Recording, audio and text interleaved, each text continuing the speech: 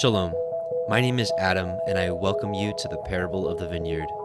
Every day, Yahweh is waking up a remnant, a group of people who are coming out of deceptions, realizing our walk is to consist of faith and obedience to His righteous commands. Each week, we read through and examine a portion of the Torah, allowing the Spirit of the Most High to guide, teach, and open our eyes and ears to the wondrous matters out of His law. Join us as we seek to be refined by His Word, preparing ourselves for the return of our King of Kings, being faithful and obedient, walking in His way, truth, and life.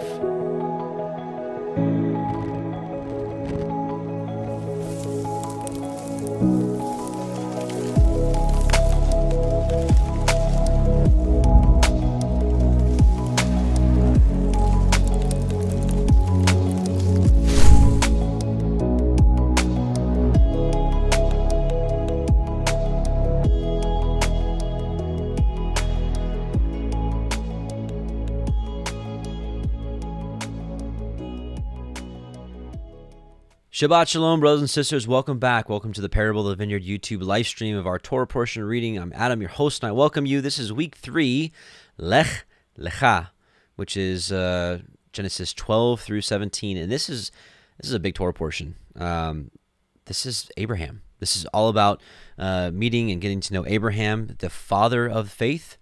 Man, there's so much to discuss. Let me just not ramble on. Let's start with prayer, and let's just get into tonight. Heavenly Father, Yahweh Most High, we come before you and bless you and praise you and thank you and love you in Yahusha's name. Father, we pray that as we go through these scriptures tonight, Father, that you'd open our eyes and ears to seeing and hearing the wondrous things written in your Torah, Father. And we just pray that you would help us to become Psalm 1 trees that are nourished, that are washed by and nourished by the waters, Father, that we may have leaves that never fade and may have fruit that is abundant and the fruit that you desire, Father. We love you and we thank you and we say Shabbat Shalom to you and just thank you. In Yahusha's name, Amen. Man, yeah, it's good. Let's, little shofar. Let's do a little live shofar action. Let's do the big boy today.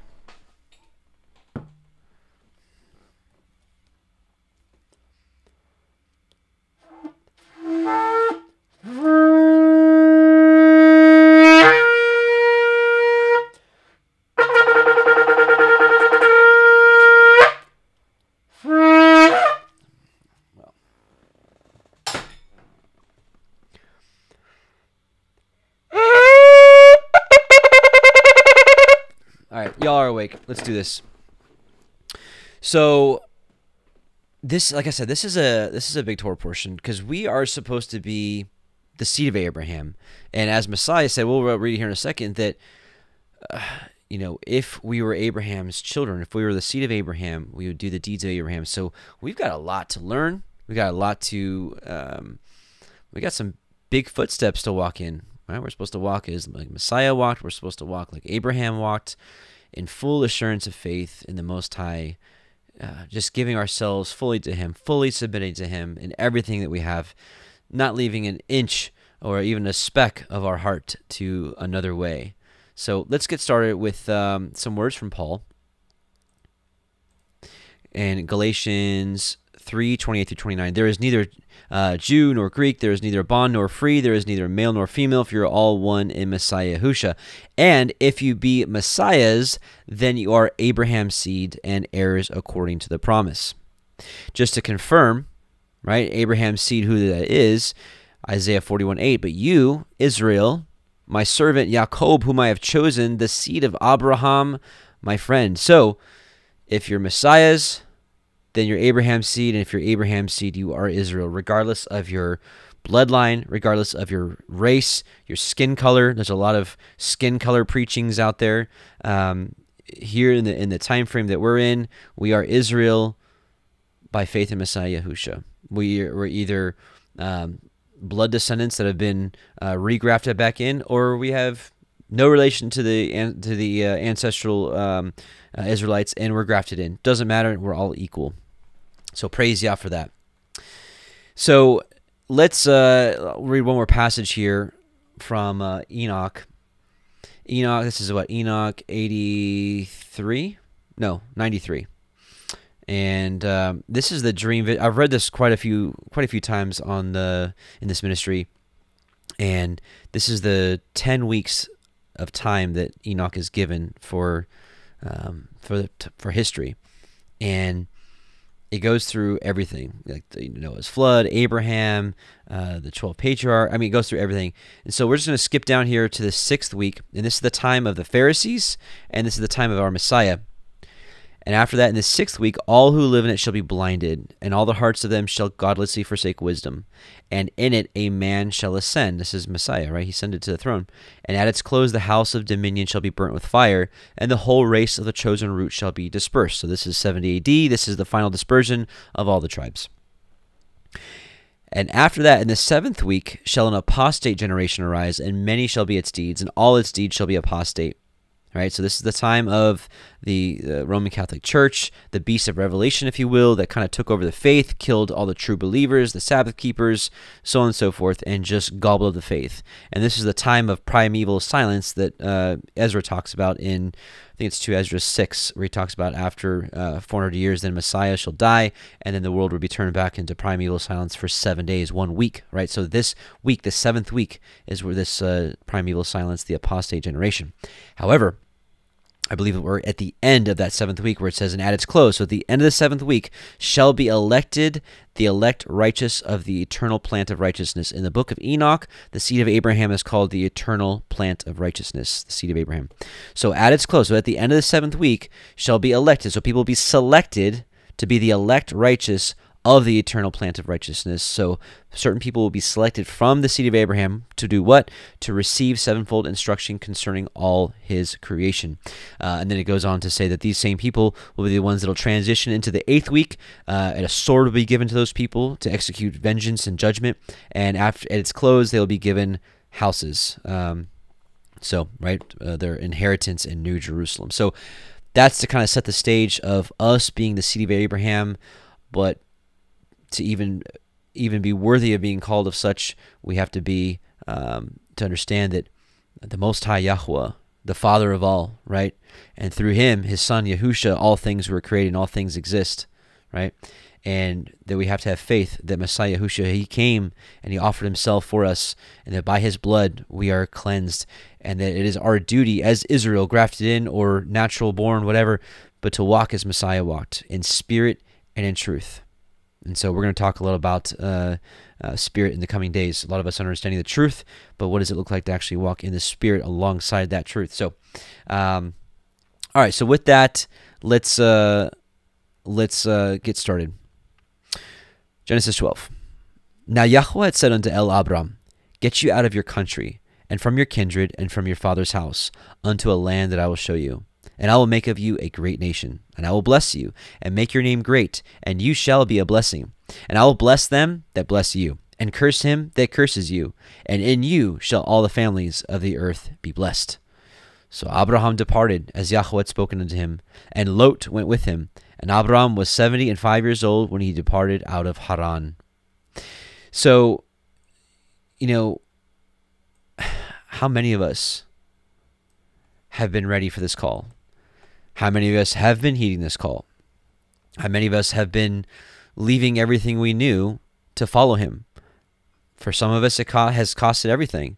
For some of us, it's costed a little, right? So we all have different situations, but nevertheless, are we ready to get up and go at His calling? Matthew 19:16-21. Behold, one came unto Him and said, Good Master, what thing shall I do that I may have eternal life? And He said unto him, Why do you call me good? There is none good but one, that is Elohim. But if you will enter into life, keep the commandments. Bam. Right there. Right? Very clearly. And He said unto him, Which? Yahusha said, You shall do no murder, you shall not commit adultery, you shall not steal, you shall not bear false witness, honor thy father and thy mother, and you shall love thy neighbor as thyself. So that's commandments 5 through 10. Why commandments 1 through 4 wasn't mentioned here? I don't know. Good question. Perhaps it was taken out of the translation. I don't know, but we obviously know to serve no other Elohim is paramount. To not worship false images is paramount. Not taking his name in vain is paramount. Of course, the Shabbat, right? So none of these things are forsaken. But nevertheless, the point being is, he said, if you want to enter into life, keep the commandments. And the young man said to him, all these things have I kept from my youth up. What lack I yet? Yahusha said unto him, if you will be perfect, go and sell that you have and give to the poor, and you shall have treasure in heaven, and come and follow me. And, I think this can be taken in many ways. I think you can take it very literal. And for some people that are rich, maybe that's something they have to do. Not all of us are rich. Do all of us have the same stumbling block in our hearts as this rich young ruler did? Right? That was his stumbling block. His stumbling block was that he was rich and he didn't want to give up his possessions. Not all of us are rich. Not all of us care about our possessions. So do we all have to do that? Maybe, maybe not. I think there's a spiritual lesson to be taken here that really ties in with Abraham. And you can kind of get, we've talked about this before, when you look at certain scriptures, especially the Proverbs, you'll get definitions or like keys to unlock other scriptures. Like, for example, when Yahusha and the apostles and everybody are talking about light, coming to the light, coming to the light. Well, what are they talking about, right? Are they talking about literally like the light of the sun, walking in that, or what are they talking about? And you look at Proverbs 6:23, where it says the Torah is light. And so then you're like, oh, okay, so they were just talking in parable form. Okay, that makes sense.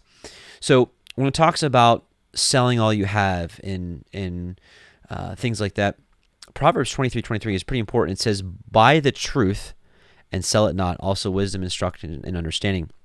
So in a spiritual sense, when he says, sell all you have, right?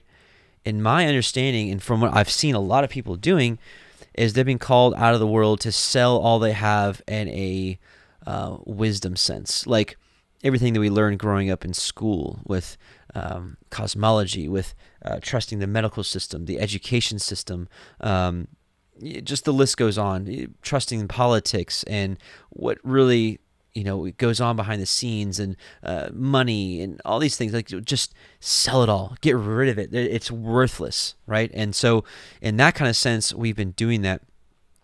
And that's, in my opinion, there are some parallels of what Abraham was called to do, right? He was called to leave everything he knew and to trust in him and walk before him perfectly, keeping his commandments.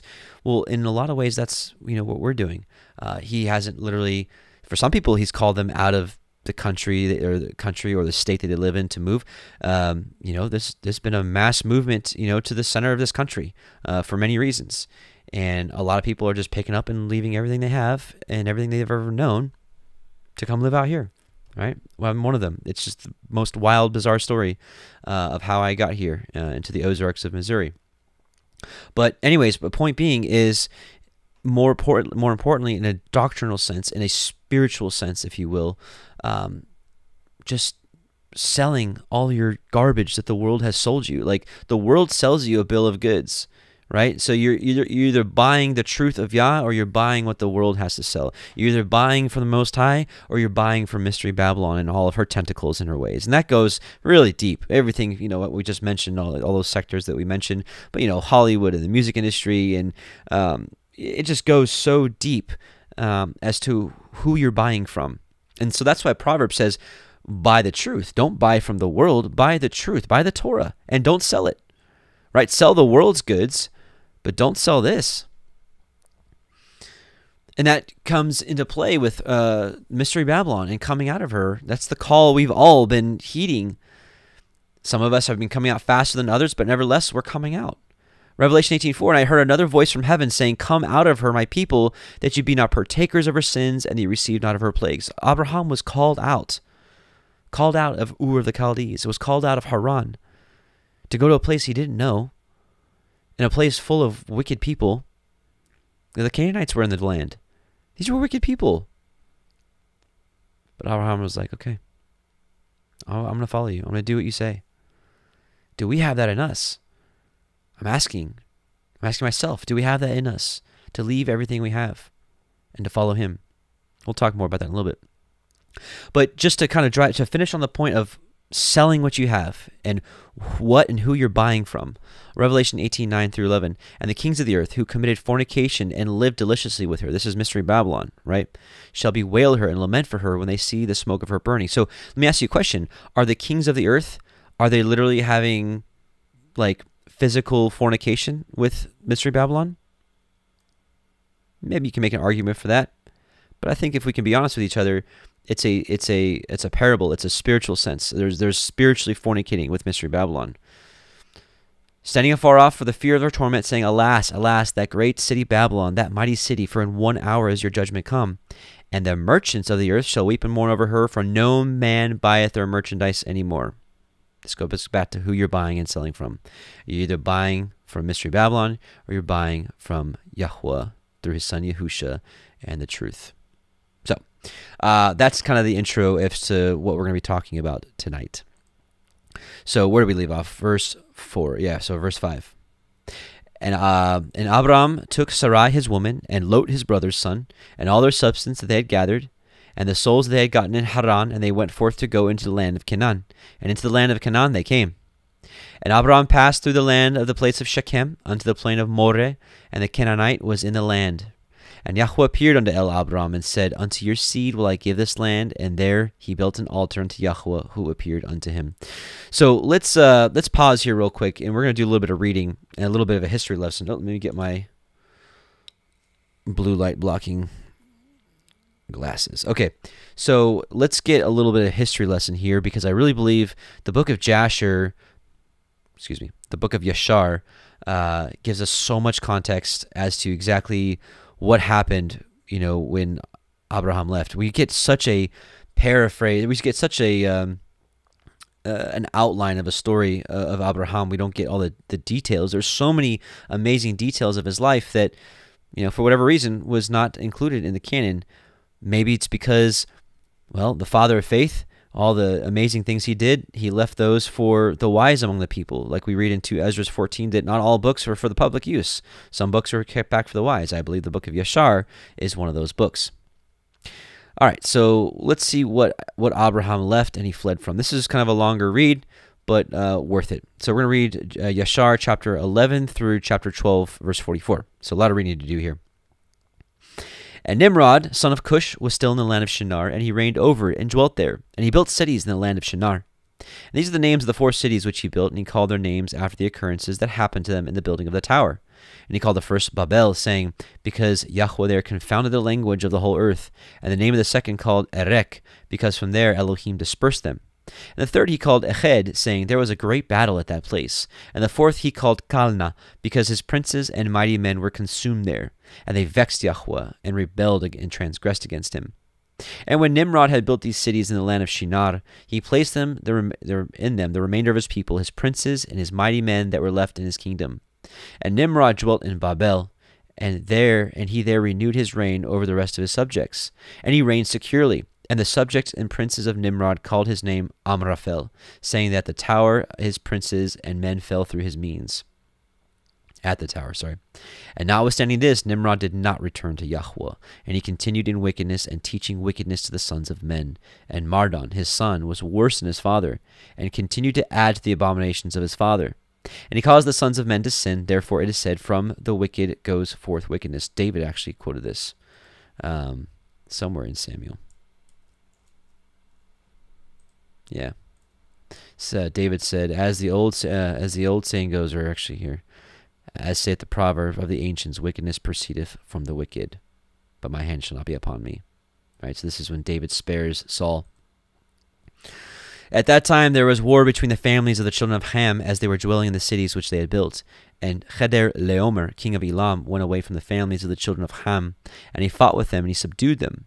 And he went to the 5 cities of the plain, and he fought against them, and he subdued them. And they were under his control. And you know what? Let's see. And they served him 12 years, and they gave him a yearly tax. At that time died Nahor, son of Serug, in the 49th year of the life of Abram, son of Terah. And in the 50th year of the life of Abram's son of Terah, Abram came forth from the house of Noah, and went to his father's house. And Abram knew Yahweh, and he went in his ways and instructions, and Yahweh his Elohim was with him. And Terah, his father, was in those days still captain of the host of the king of Nimrod, and he still followed strange Elohim.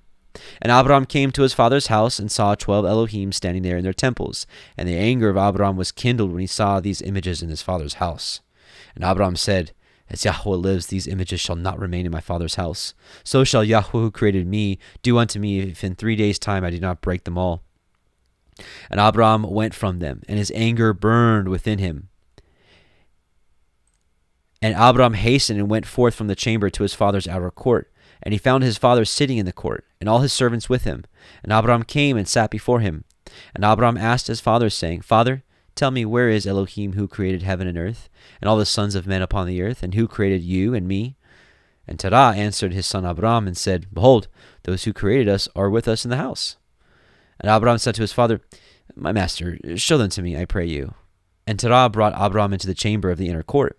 And Abram saw, and behold, the whole room was full of Elohim of wood and stone, 12 great images, others less than they without number. And Terah said to his son, Behold, these are they which made all that you see upon the earth, and which created me and you and all mankind. And Terah bowed down to his Elohim, and then he went away from them, and Abram his son went away with him. And when Abram had gone from them, he went to his mother, and sat before her. And he said to his mother, Behold, my father has shown me those who made heaven and earth, and all the sons of men. Now therefore hasten, and fetch a kid from the flock, and make it of savory meat, that I may bring it to my father's Elohim, as an offering to them to eat. Perhaps I may thereby become acceptable to them.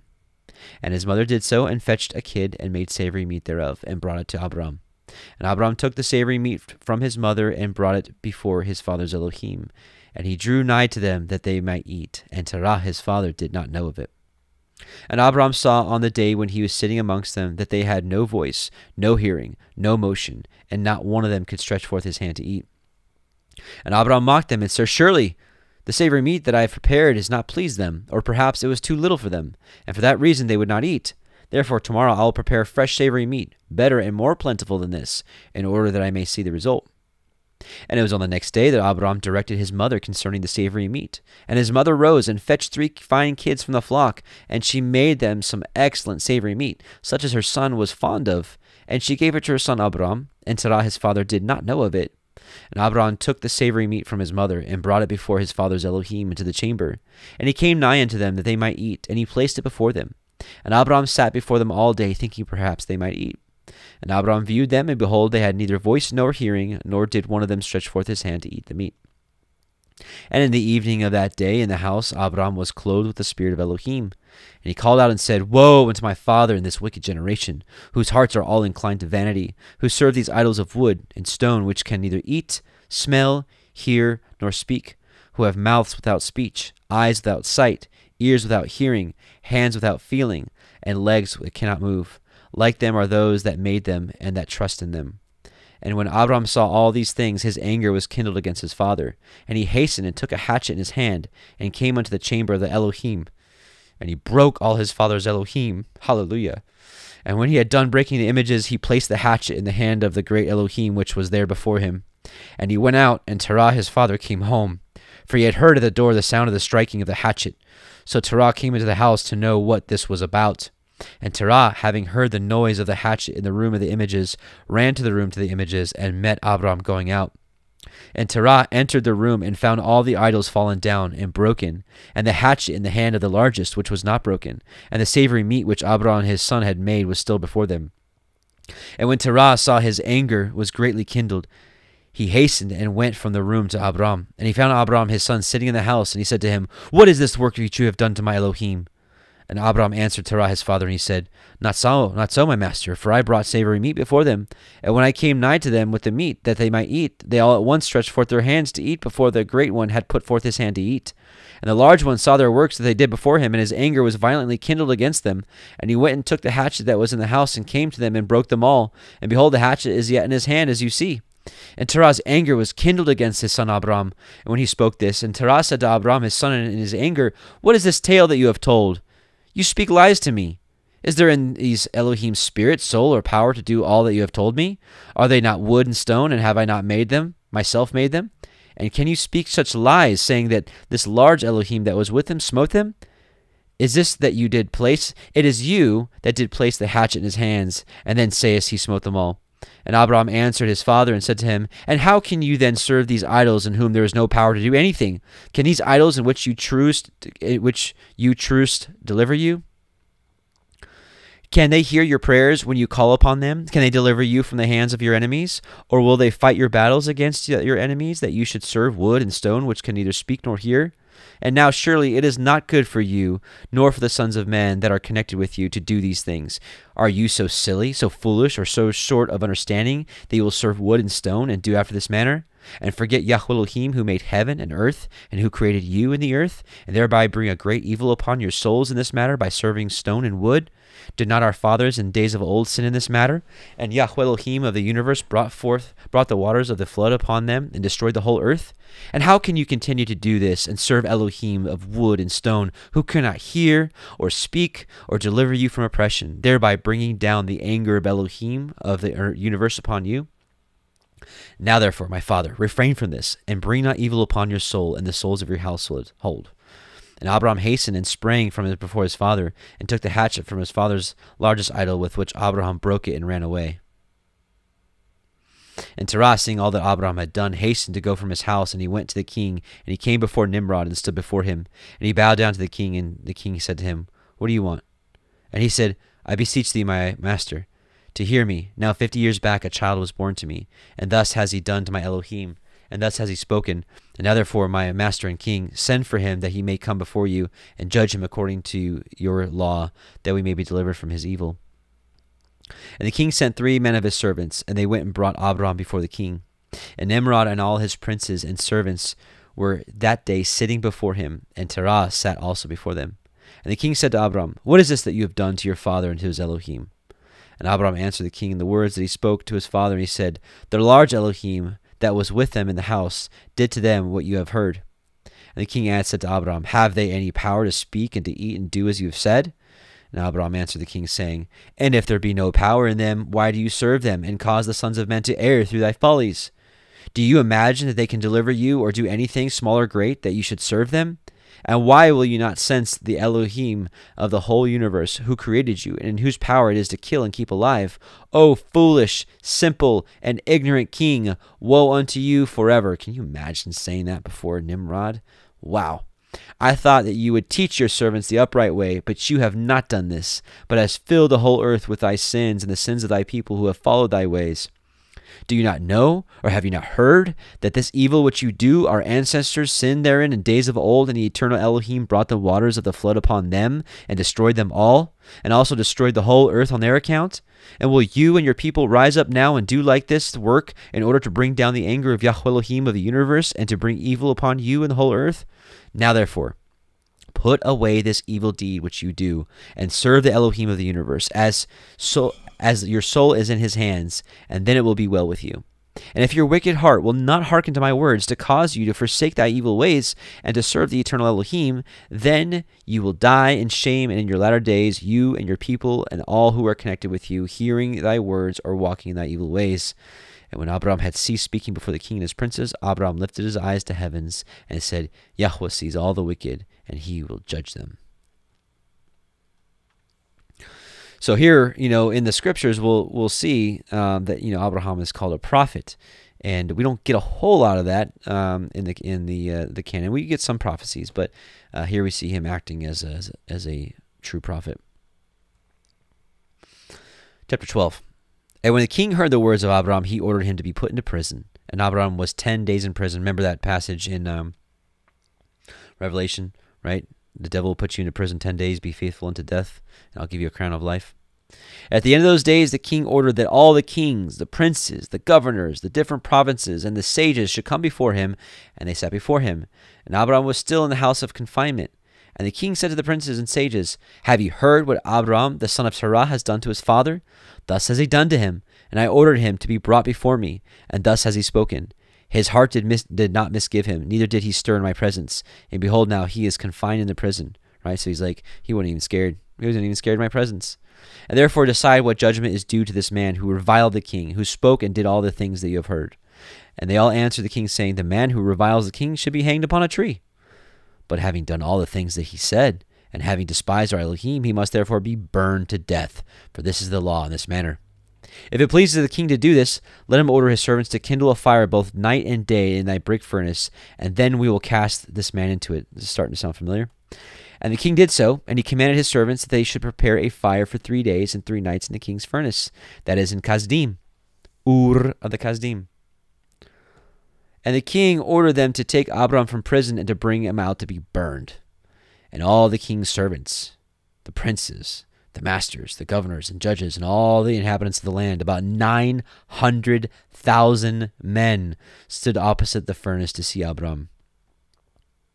And all the women and little ones crowded upon the roofs and towers to see what was doing with Abram, and they all stood together at a distance, and there was not a man left that did not come on that day to behold the scene. So imagine that. Almost 1 million people was watching. And when Abram was come, the conjurers of the king and the sages saw Abram, and they cried out to the king, saying, Our sovereign master, surely this is the man whom we knew to have been the child at whose birth the great star swallowed up the 4 stars, which we declared to the king now 50 years since. And behold, now his father has also transgressed your commandments, and mocked thee by bringing thee another child, which you did kill. Just a little context. Long story short, Nimrod's wise men saw a sign in the heavens. That night Abraham was born. They knew that what the sign meant, that Abraham was going to destroy Nimrod's kingdom. They told Nimrod. Nimrod told Torah, hey, bring me Abram so I can kill him. Torah was like waffling. So another son was born to him in that night from one of his handmaidens, so he took that kid instead. Nimrod killed him, and the whole thing was kind of squashed until now. So now Nimrod just found out that Torah tricked him. Right, so now Torah is in hot water. And when the king heard the words, he was exceedingly wroth, and he ordered Torah to be brought before him. And the king said, Have you heard what the conjurers have spoken? Now tell me truly, how did you, and if you shall speak truth, thou shalt be acquitted. And seeing that the king's anger was so much kindled, Torah said to the king, My master and king, you have heard the truth, and what the sages have spoken is right. And the king said, How could you do this thing, to transgress my orders, and to give me a child that you did not beget, and to take value for him? And Torah answered the king, Because my tender feelings were excited for my son at that time, and I took a son of my handmaid, and I brought him to the king. And the king said, Who advised you of this? Tell me, do not hide aught from me, and then you shall not die. And Torah was greatly terrified in the king's presence, and he said to the king, It was Haran, my eldest son, who advised me to this. And Haran was in those days that Abraham was born 32 years old. But Haran did not advise his father to anything. For Torah said this to the king in order to deliver his soul from the king, for he feared greatly. And the king said to Torah, Haran, thy son who advised thee to do this shall die through fire with Abraham.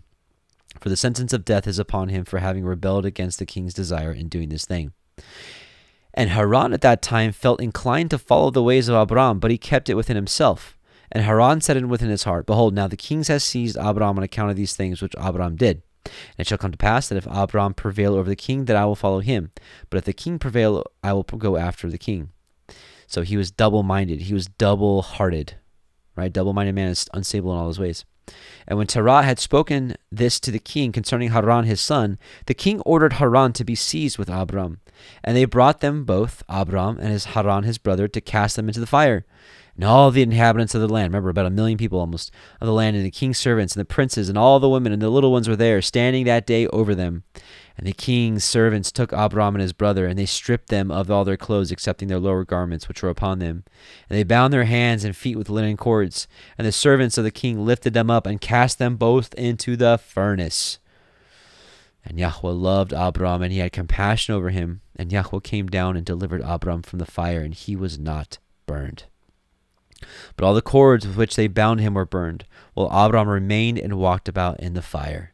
And Haran died when they cast him into the fire, and he was burned to ashes, for his heart was not perfect with Yahweh. And those men who cast him into the fire, the flame of the fire spread over them, and they were burned, and 12 men of them died. And Abram walked in the midst of the fire 3 days and 3 nights. All the servants of the king saw him walking in the fire, and they came and told the king, saying, Behold, we have seen Abram walking about in the midst of the fire, and even the lower garments which are upon him are not burned, but the cord with which he was bound is burned. And when the king heard their words, his heart fainted, and he would not believe them. So he sent other faithful princes to see this matter, and they went and saw it. and told it to the king. And the king rose to go and see it. And he saw Abram walking to and fro in the midst of the fire. And he saw Haran's body burned, and the king wondered greatly. And the king ordered Abram to be taken out from the fire. And his servants approached to take him out, and they could not, for the fire was round about, and the flame ascending toward them from the furnace. And the king's servants fled from it. And the king rebuked them, saying, Make haste and bring Abram out of the fire, that you should not die. And the servants of the king again approached to bring Abram out. And the flames came upon them and burned their faces, so that 8 of them died. And when the king saw that his servants could not approach the fire, lest they should be burned, the king called to Abram, O servant of Elohim who is in the heaven, go forth from amidst the fire, and come hither before me. And Abram hearkened to the voice of the king. And he went forth from the fire, and came and stood before the king. And when Abram came out, the king and all his servants saw Abram coming before the king, with his lower garments upon him, for they were not burned, but the cord with which he was bound was burned. And the king said to Abram, How is it that you were not burned in the fire? And Abram said to the king, The Elohim of heaven and earth, in wisdom, in whom I trust, and whom has all his power, he delivered me from the fire in which you did cast me. And Haran thy brother of Abram was burned to ashes, and they sought for his body, and they found it consumed. And Haran was 82 years old when he died in the fire of Kasdim. And the king, the princes, the inhabitants of the land, seeing that Abram was delivered from the fire, they came and bowed down to Abram. And Abram said to them, Do not bow down to me, but bow down to the Elohim of the world who made you, and serve him, and go in his ways, for it is he who delivered me from out of this fire. And it is he who created the souls and spirits of all men, and formed man in his mother's womb, and brought him forth into the world. And it is he who will deliver those who trust in him from all pain. And this thing seemed very wonderful in the eyes of the king and princes, that Abram was saved from the fire, and the Haran was burned. And the king gave Abram many presents, and he gave him his 2 head servants from the king's house. The name of the one was Onai, and the name of the other was Eleazar.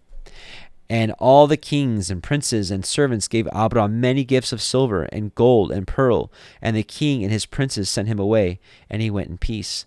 And Abram went forth from the king in peace, and many of the king's servants followed him. About 300 men joined him. And Abram returned on that day and went to his father's house, he and the men that followed him. And Abram served Yahweh his Elohim all the days of his life, and he walked in the ways and followed his Torah. And from that day forward, Abram inclined the hearts of the sons of men to serve Yahweh. So he preached the good news, right? And that's part of this order of Melchizedek, which we're going to be talking quite a bit about. Maybe not as much this, we'll talk a little bit about it in this Torah portion, but moving forward. And that time Nahor, the son of Abram, took to themselves wives. The daughter of their brother Haran, the wife of Nahor, was Milcah, and the name of Abram's wife was Sarai. And Sarai, the wife of Abram, was barren, and she had no offspring in those days. Yeah, anyways, so it keeps going. So the story continues, but we'll stop there for now. Just wanted to give you some context of what he went through. Because when we meet him, it's literally all that stuff's already happened, and it's just like, hey, come on out. So I wanted to give you a little backstory about Avram and his faith and what he's into, or he's been into. So let's look at the, let's see. Hang on.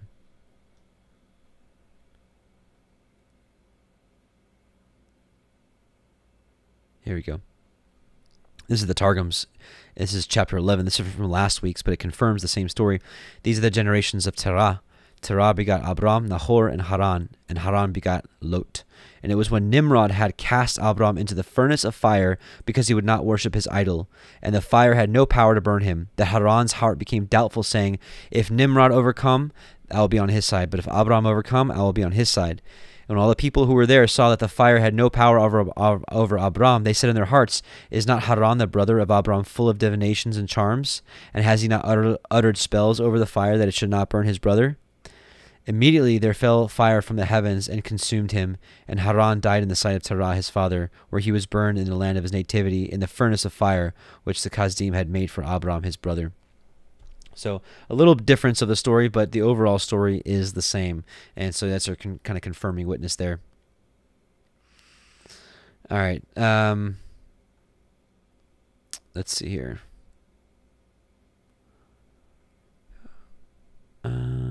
Okay, let's keep going. So, and Yahweh, so Genesis 12:7, and Yahweh appeared unto Avram and said, Unto your seed will I give this land, and there built he an altar unto Yahweh who appeared unto him. And he removed from thence unto a mountain on the east of Beit El, and pitched his tent, having Beit El on the west and Ai on the east. And there he built an altar unto Yahweh, and called upon the name of Yahweh. And Avram journeyed, going on still toward the Negev, the desert. And there was a famine in the land, and Avram went down into Mitzrayim to sojourn there, for the famine was very grievous in the land. And it came to pass, when he was come near to enter into Mitzrayim, he said unto El Sarai his woman, Behold now, I know that you are a fair woman to look upon. Therefore it shall come to pass, when the Mitzrayim shall see you, that they shall say, This is his woman, and they will kill me, but they will save you alive. Say, I pray you, that you are my sister, that it may be well with me for your sake, and my soul shall live because of you. And it came to pass, that when Avram was come into Mitzrayim, the Mitzrayim beheld the woman, that she was very fair. And the princes also of Pharaoh saw her, and commended her before Pharaoh. And the woman was taken into Pharaoh's house.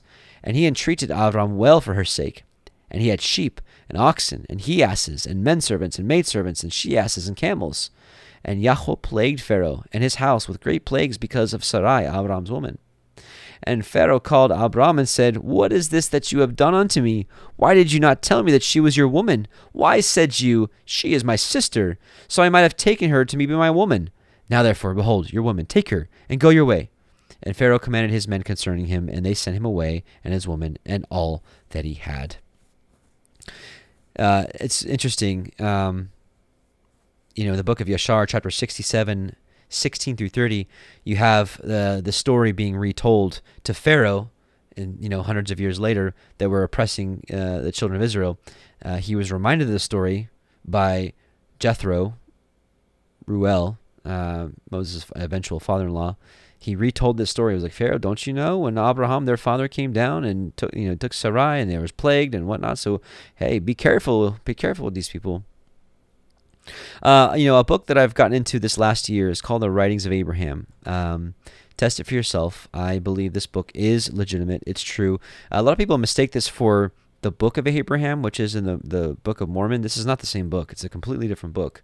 I don't believe that book's true, but I believe this book is true. This is a different papyrus that was found in 1831 in Egypt. Anyways, we get a little extra bit of the story here, and it's kind of interesting of how this all went down. We get a little more details.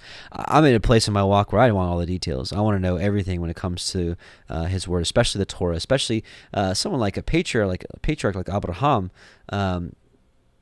There were so many details left out of how he walked, the priesthood in the Melchizedek priesthood he walked in, what they called the Order of the Ancients. Just amazing. So, Writings of Abraham, chapter 60.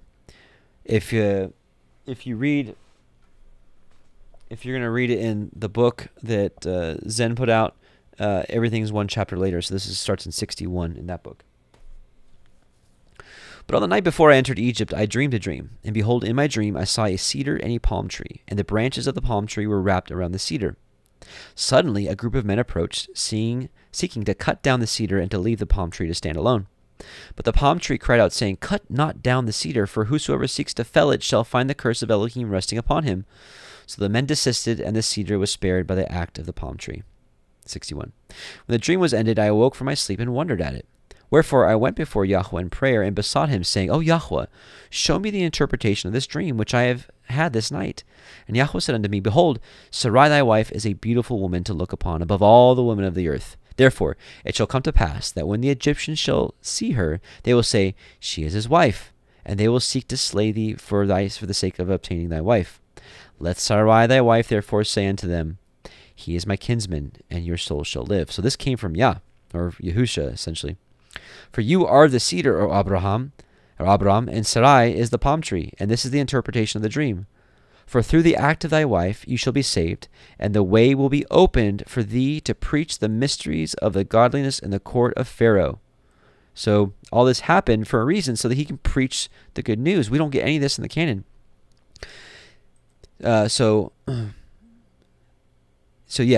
way will be open to preach the mysteries of godliness in the court of Pharaoh, king of Egypt. For these Egyptians are thy kindred, of thy seed of Eber, and it is my will that the truths of the everlasting gospel shall be brought to them. 62. Now I had heard while I dwelt in Haran that some of the seed of Eber had entered into Egypt and driven the seed of Ham to the south and taken possession of the land. But these followed not after Elohim of their father Eber, but worshipped idol Elohim, even as did my father Terah. But they followed not after the abominations of Nimrod.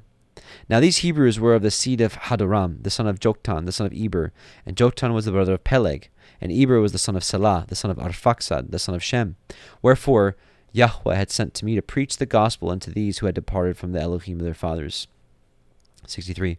Wherefore I awakened my wife Sarai, and said unto her, I have had a dream from Yahweh. Tell it to me, she said, that I may know what it is. Therefore I related unto her the dream, and all that Yahweh had said to me concerning it. And I added, When the men of the land shall inquire of you, saying, Who is this who accomplishes you? Say simply unto them, He is my kinsman. Thus shall my soul live, and Yahweh will use their love for you as a means whereby the gospel shall be preached among them. Fear not to do this thing, for they will neither defile you, contrary to your covenants, nor slay me, but all shall come to pass to the glory of our Elohim. 64. Sarai my wife was fearful when she heard the danger through which we must pass, and wept that night before Yahweh. But she placed her trust in him, and was comforted by his Ruach HaKodesh. The next day we moved on across the 7 branches of the river, and proceeded towards Phon, where Pharaoh dwelt.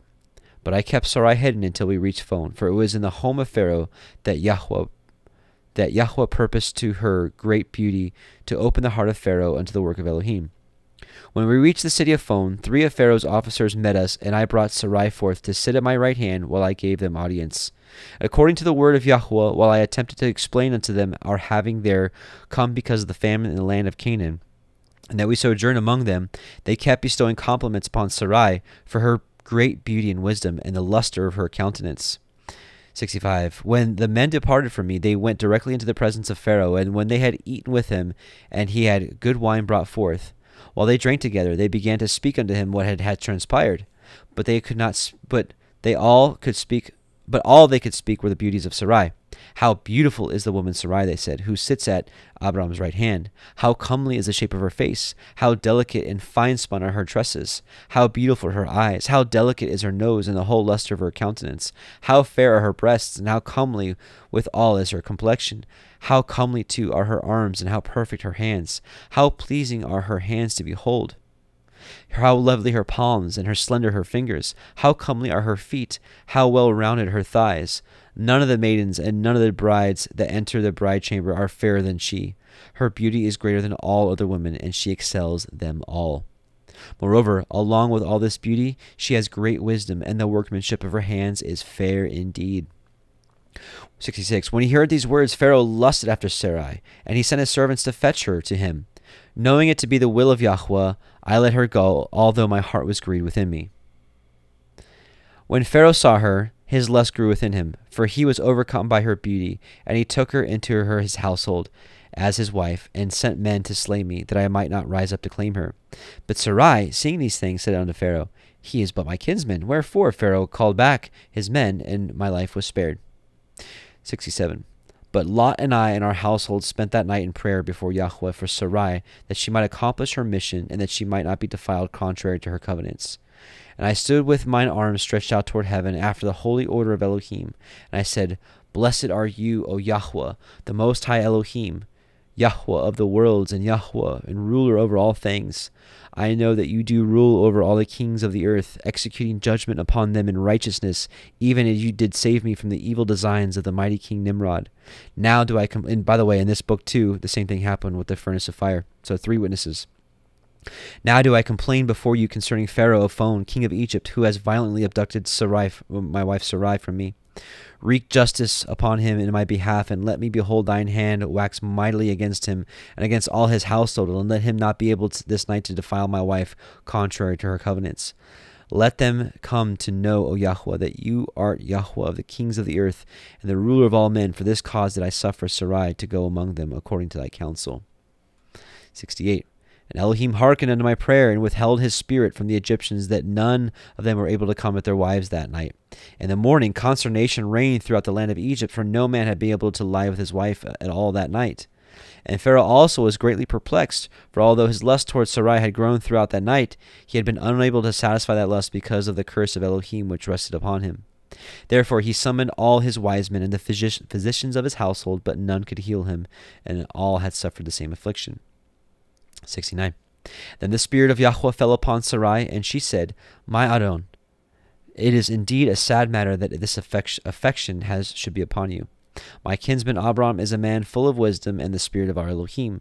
Send for him, therefore, and he shall tell you how to be delivered from these bonds, that you may be freely take me to yourself. Now this he said at the direction of Yahweh our Elohim, and Yahweh softened Pharaoh's heart, that he hearkened unto her words, and sent Shallum, one of his chief ministers, into my camp. 70. When Shallum arrived in the camp, he was, according to my directions, led to the tent of Lot. And when he had entered the tent, he bowed before Lot and said, My master Pharaoh and all the males of the land of Egypt have been cursed, that they are unable to come with their wives. But it has been told Pharaoh by his handmaiden Sarai that her kinsman Abram is a man full of wisdom and of the spirit of your Elohim. Let him therefore come and lay his hands upon my master Pharaoh and pray for him, that he may be healed and live. But Yahweh said to him, As long as his wife Sarai remains with the king, my uncle Abram will not be able to pray for him. Be you off and tell the king to release the woman to her husband. Then he will pray for him, and he will be healed. 71. When Shallum heard these words, he was amazed, and he went straight to the king. My master, king, he said, the curse has come on account of Sarai, the wife of Abram. Let Sarai be restored to her husband Abram, and this curse will be lifted from off all the males of Egypt. Upon hearing these words, the king asked Sarai, saying, Is this thing so? Yea, my master, she replied, and it is done that you might behold the power of Elohim. For when your heart lusted after me, you should have asked, and not taken me by force. But this is done that the glory of Elohim might be revealed, that you should turn from the worship of dumb idols to the worship of the true and living Elohim. So there's a purpose. That's why I want to read this. There's a whole purpose to the story. It's kind of just out of nowhere. It's just like, okay, his wife was taken from him, and she was given back. But there's a whole purpose behind this. 72. Hearing these words, Pharaoh summoned me to him, and when I entered his presence, he asked, What is this thing that has been done? For I have taken Sarai to wife while she was yet your wife, and for this thing a curse has fallen upon me and all the males in the land of Egypt. Therefore pray for me, that this curse may be removed from us. According to Pharaoh's request, I laid my hands upon him and prayed over him, and he and all the males of Egypt were healed. Right? That's some Book of Acts stuff, right? Laying on the hands. That's walking in the Melchizedek priesthood. 73. When the king had been blessed, he was that he recovered, and he praised Yahweh for his recovery.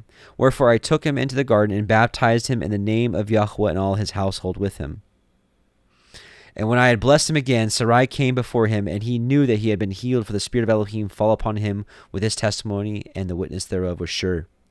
Then 74. Then Pharaoh arose and praised Yahweh, and proclaimed to all his people that they should worship the Most High Elohim, who had healed them. And he desired to enter into a covenant of eternal brotherhood with me, that I should be his father, and he should be my son. Wherefore said unto Pharaoh, Put forth your hand upon my thigh, and I will make you swear before Yahweh, the Elohim of heaven and earth, that you should be true to me, and your heirs to mine forever. And I shall receive you unto myself to be my son and brother, to inherit all the blessings of mine house, and to bear my priesthood forever. Wherefore Pharaoh put his hand upon my thigh, and swore to me according to this oath. And when he had sworn, Lot sealed him mine, that he should be my son in the time of eternity, and Pharaoh rejoiced therein. All right, last one, 75. And the king clothed me in his own robes, and seated me upon his throne, placing his own crown upon my head, and scepter in my hand. And I did teach him and his people all the mysteries of godliness from first to last. For Pharaoh did introduce me to the temple which had been built by the fathers, commenced by father Seth, and completed by father Shem. Some people speculate this is the pyramids. After the great flood, and therein I did officiate the rites and ordinances of the house of Yahweh. Which, if it's true, lends more credibility that New Jerusalem is actually a pyramid and not a square or a dome. And Pharaoh made all matters right with Sarai, and he blessed her with outpouring of his spirit, and she was blessed in his presence. And he gave unto her Hagar his own daughter, so Hagar was an Egyptian, we know that, also to be her companion, and to Hagar he gave many gifts. And I was 7 years in the land of Egypt, teaching the gospel and administering unto Pharaoh and his household and all the Egyptians the blessings, the rites, ordinances of the gospel with the power thereof. And I established among them the order of the fathers, and the order and the priesthood thereof, until the name of Yahweh was glorified throughout the land of Egypt. And I taught the people the nature of the heavens and of the earth, and the plan of salvation, and the blessings of Yahweh, unto those who serve him in purity of heart, and to believe on the Son of Elohim, who should come and make atonement for their sins. Awesome. And so great was the power of Elohim among us in that time, of all the Egyptians had turned from their idolatry to the worship of the true Elohim, and I and my people had cause to rejoice in the fruits of the labors. This is what it looked like in Yahushua's time and the Acts church time, and this is what we're supposed to do, right? Going in the midst of Egypt, preaching the good news, and bringing people out of idolatry and false worship and paganism and unbelief into the true service of our Elohim. Praise Yah. All right.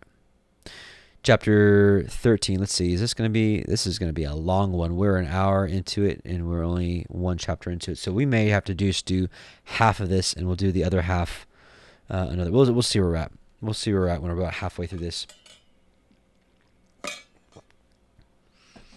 Okay. Chapter 13. And Abraham went up out of Mitzrayim, and he and his woman and all that he had, and Lot with him into the Negev. The Negev is the desert, right? So he comes out of Egypt, comes out of Babylon, comes out of Egypt, and goes into the wilderness, the desert. In a lot of ways, that's what we're doing. We're coming out of we're coming out of Babylon. I think a lot of us know, especially those of us that live in America, that this is end times Egypt. We're coming out of Egypt into the desert, right? And Abraham was very rich in cattle, in silver, and in gold. A lot of parallels here. Exodus 12:35, and the children of Israel did according to the word of Moshe, and they borrowed of the Egyptians jewels of silver and jewels of gold and raiment. And Yahweh gave the people a favor in the sight of the Egyptians, so that they lent unto them such things as they required. And they spoiled the Egyptians. And the children of Israel journeyed from Ramesses to Sukkot, about 600,000 on foot, besides men and children. And a mixed multitude also went up with them, and flocks and herds, and very much cattle. So they came out of Egypt rich. Abraham came out of Egypt rich. In the end times, when we come out of Egypt physically, rich. Spiritually, we're coming out of Egypt being rich with wisdom, right? All you got to do is read a little bit of Proverbs 2. And, right, if you cry for knowledge and lift up your voice for understanding, if you seek her as silver and search for her as the hid treasures, then you shall understand the fear of Yahweh and find the knowledge of Elohim. Anyways, this is the true riches. This is the true riches of Elohim. So in a spiritual sense, we're coming out of Egypt and being richly rewarded with the fruits of the Torah, with the understanding of the Torah. This is the true gift in our day. Praise Yah. Okay. Verse 3. And he went on his journeys from the Negev into Beit El, unto the place where his tent had been at the beginning, between Beit El and Ai, unto the place of the altar which he had made there at the first. And there Abraham called on the name of Yahweh. And Lot also, which went with Abraham, had flocks and herds and tents, and the land was not able to bear them, that they might dwell together. For their substance was great, so that they could not dwell together. And there was a strife between the herdsmen of Abraham's cattle and the herdsmen of Lot's cattle. And the Canaanite and the Perizzite dwelled in the land. And Abraham said unto Lot, Let there be no strife, I pray you, between me and you, and brethren, my herdsmen and your herdsmen. And between my herdsmen and your herdsmen, for we be brethren. Is not the whole land before you? Separate yourself, I pray you, from me. If you will take the left hand, then I will go to the right. Or if you depart to the right hand, then I will go to the left. The Targum reads on that one. This is the Aramaic Targums. And contentions arose between the shepherds of Abraham's flock and the shepherds of the flock of Lot. For the shepherds of Abraham had been instructed by him not to go among the Canaanites and the Perizzites, who as yet had power in the land, and to restrain the cattle, that they should make no depredation. So, just some extra context there. All right, verse 10, Genesis 13:10. And Lot lifted up his eyes and beheld all the circle of the Yarden, that it was well watered everywhere, before Yahweh destroyed Sodom and Amorah, even as the garden of Yahweh, like the land of Mitzrayim, as you come unto Zoar. So Sodom used to be like the Garden of Eden. The Targum says the exact same. The land was plenteous, and this is then what happened. Ezekiel 16:49-50. Behold, this was the iniquity of thy sister Sodom, pride, fullness of bread, and abundance of idleness was in her and her daughters. Neither did she strengthen the hand of the poor, the needy. And they were haughty and committed abomination before me. Therefore I took them away as I saw good. 13:11. Then Lot chose him all the circle of the Yarden, and Lot journeyed east, and they separated themselves the one from the other. Abram dwelt in the land of the Canaan, and Lot dwelt in the cities of the circle of the Yarden, and pitched his tent towards Sodom. But the men of Sodom were wicked and sinners before Yahweh exceedingly. Let's talk a little bit about the separation. So the writings of Abraham, the separation is a little different. We're going to go to chapter 80. Now, after our this is the writings of Abraham. Now, after our departure from Egypt, a faction arose among our people upon seeing the great wealth which Pharaoh had entrusted to us, for they desired property which they can call their own.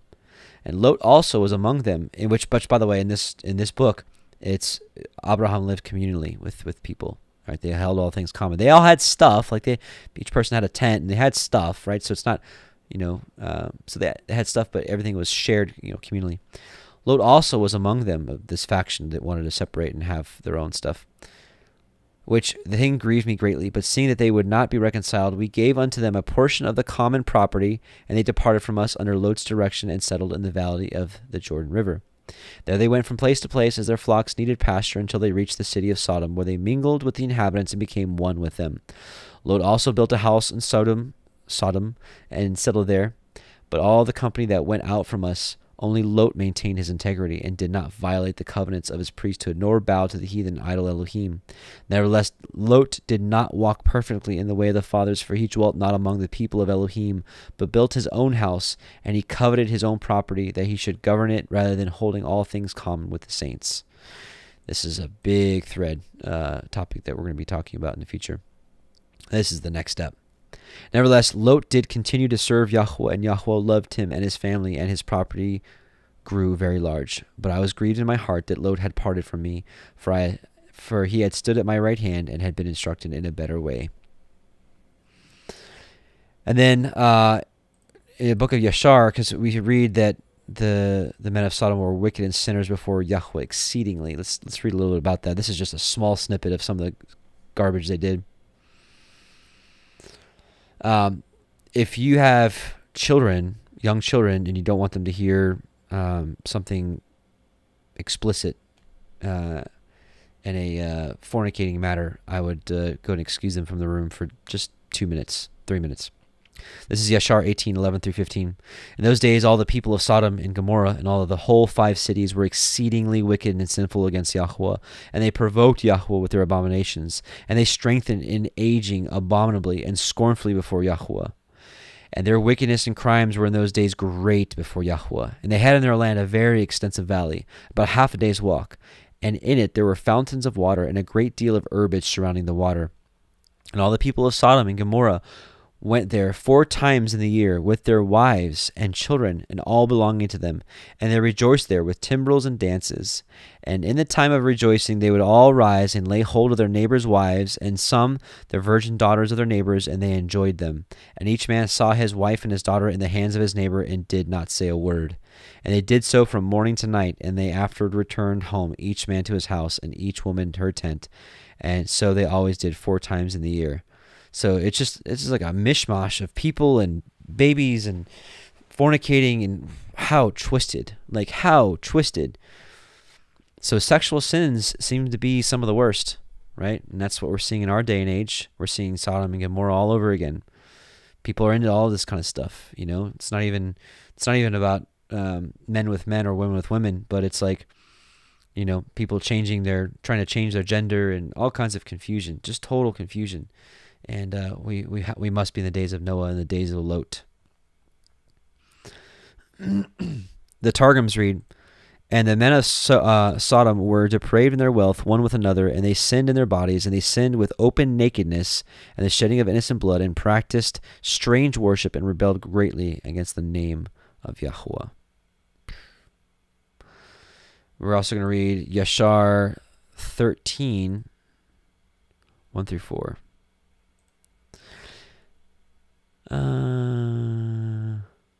No, not yet. What is this?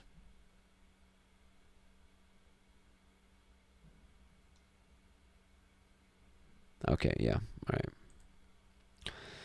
Verse 14. And Yahweh said unto Avram, after that Lot was separated from him, lift up now your eyes, and look from that place where you are northward, and southward, and eastward, and westward. For all the land which you see, to you will I give it, and to your seed forever. Praise Yah. So why did I have Jasher?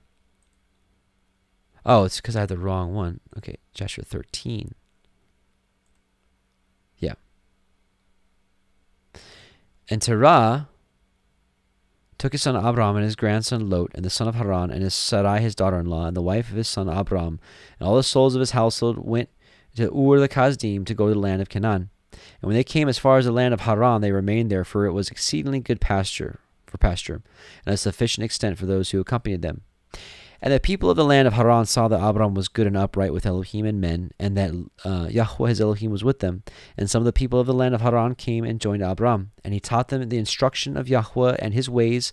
And these men remained with Abram in his house, and they adhered to him. So again, Abram going out and preaching the good news, and people, coming out of idolatry and coming back to the true worship.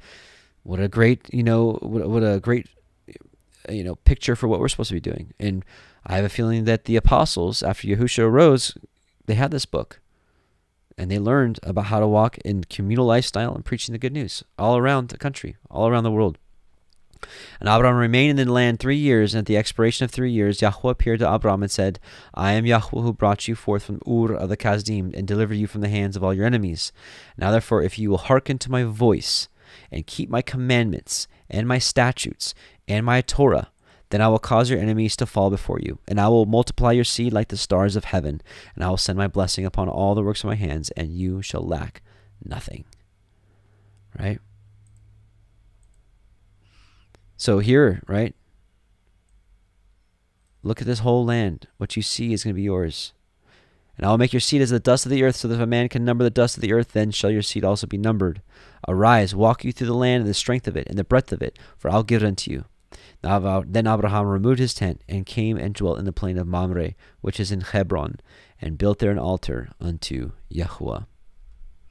So, this is the land, right? The land of Canaan is where the regathering is going to happen. A lot of people are speculating, like, well, America is, the most fruitful land. It only makes sense that this would be the land of inheritance. Although if that's not the case, if that land over there, the land of Canaan, isn't the case, then that, that scripture is null and void. Zechariah 12, 1-6, the burden of the word of Yahweh for Israel, saith Yahweh, which stretcheth forth the heavens, and lays the foundation of the earth, and forms the spirit of man within him. Behold, I will make Jerusalem, I believe this is New Jerusalem, a cup of trembling unto all the people around about, when they shall be in the siege both against Yehudah and against Jerusalem.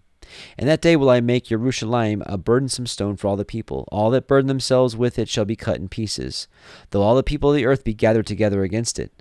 We learn in 2 Ezra 13 that it is New Jerusalem that all the people of the earth gather themselves against. And that day, says Yahweh, I will smite every horse with astonishment, and his rider with madness, and I'll open mine eyes upon the house of Yehudah, and will smite every horse of the people with blindness. And the governors of Yehudah shall say in their heart, the inhabitants of Jerusalem shall be my strength, in Yahweh Sabaoth their Elohim. In that day I will make the governors of Yehudah like an hearth of fire among the wood, like a torch of fire in a sheaf, and they shall devour all the people round about. 2 witnesses, right? And on the right hand and on the left hand, and Jerusalem shall be inhabited again in her own place, even in Jerusalem. So this is saying New Jerusalem is going to be in her own place, even in Jerusalem, right? So it's kind of hidden there.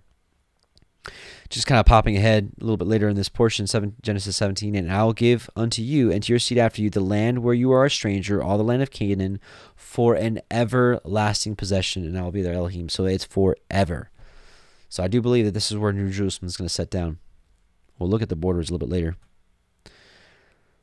All right, writings of Abraham 82. One night Elohim appeared to me in a vision and said, go up to the top of Chazor, and lift up thine eyes, and gaze eastward, and westward, and southward, and northward, and behold all this land. For behold, unto you, and to your seed after you shall I give it for an everlasting inheritance. The next day I ascended Chazor, as Yahweh commanded me, and I gazed upon all the land from the river of Egypt unto Lebanon, Shanir, from the great sea unto Haran, the whole area of Seir as far as Kadesh, the whole great wilderness which lies east of Haran, and the region of Shanir as far as the Euphrates. And as I beheld the land, Yahweh my Elohim spake in my heart, saying, Blessed Abraham, I have chosen you to stand at the head of a multitude. Wherefore, unto you and to thy seed after you I will give this land, and all that your eye beholds, that you may possess it forever. And I shall multiply thy seed like the dust of the earth, for even as no man can count the dust of the earth, so shall thy seed be without number. Rise up now, and compass this land. Behold the length of it, and the breadth of it, for I will give it unto you and to your seed after you forever. Praise Yah. All right. Oops. We finished that, right? So yeah, arise, walk through the land, the length of it, the breadth of it, for I will give it unto you. Then Abraham removed his tent and came and dwelt in the plain of Mamre, which is in Hebron, and built there an altar unto Yahuwah. All right. So how are we doing on time? All right, maybe we can finish. There's still so much to go over. I don't want to rush this. Yeah, maybe we'll just do 2 parts for this one. The first 3 weeks of Torah portions are so amazing and so large. All right, chapter 14. And it came to pass in the days of Amraphel, king of Shinar, Arioch, king of Elasar, Keder Leomer, king of Elam, and Tidal, king of nations, that these made war with Bera, king of Sodom, and with Birsha, king of Amorah, and Shinab, king of Admah, and Shem-Eber, king of Tseboim, and the king of Bela, which is Tsoar. All these were joined together in the valley of Siddim, which is the Salt Sea. 12 years they served Kedorlaomer, and in the 13th year they rebelled. And in the 14th year came Kedorlaomer, and the kings that were with him, and smote the Rephaim in Ashtaroth Karnaim, and the Zuzim in Cham, and the Emim in Shaveh Kiriath Aim, and the Horim in Mount Seir unto El Paran, which is by the wilderness. And this is the slayings of the giants. So these wars were probably just massive wars. Like in my old life, I watched movies like The Lord of the Rings and stuff like that. And I can only imagine that these battles were like that, but even like more epic. Epic battles, just smoting all the giants. I mean, these giants are just towering and whew. Verse 7, and they returned and came to En Mishpat, which is Kadesh, and smote all the country of the Amalekim, and also the Amorim that dwelt in Chatzron Tamar. And there went out of the king of Sodom, and the king of Amorah, the king of Admah, and the king of Tseboim, and the king of Bela, the same as Soar. And they joined battle with him in the valley of Siddim, with Keder Leomer, king of Elam, and with Tidal, king of nations, and Amraphel, king of Shinar, and Arioch, king of Elasar, 4 kings with 5. The valley of Siddim was full of slime pits, and the kings of Sodom and Amorah fled, and fell there, and they that remained fled to the mountain. And they took all the goods of Sodom and Amorah, and all their victuals, and went their way. And they took Lot, Abram's brother, who dwelt in Sodom, and his goods, and departed. And there came one that escaped, and told Abram the Hebrew, the Ivri, for he dwelt in the plain of Mamre, the Amorite, and brother of Eshcol, and brother of Aner, and these were confederates with Abram. And when Abram heard that his brother was taken captive, he armed his trained servants born in his house, 318, and pursued them unto Dan. And he divided himself against them, he and his servants, by night, and smote them, and pursued them unto Hobah, which is on the left hand of Damascus. And he brought back all the goods, and also brought again his brother Lot, and his goods, and the woman also, and the people. Praise Yah. Right? So just think about the power that Yah gave Abram here, that, 318 men against 5 entire armies. What text was it that had numbers? Maybe it was Yashar. I don't have that reference up today, but I think it was like 500,000 or 700,000. It was just 318 again. It was just a crazy number like that. Don't quote me on that, but it was just a crazy number like that. And it's like, where does that even come from? It comes from Yah. I've been reading the book of Gad the Seer a lot lately, which is mentioned in the book of Chronicles, that David had made a statement, praising Yah. He's like, who killed the lion? Who delivered me from the hand of the paw of the bear? Who killed the Philistine? Who delivered me from every battle? Not me. And he gave praise to Yah. And then it responded, it said Yah was very pleased with his heart.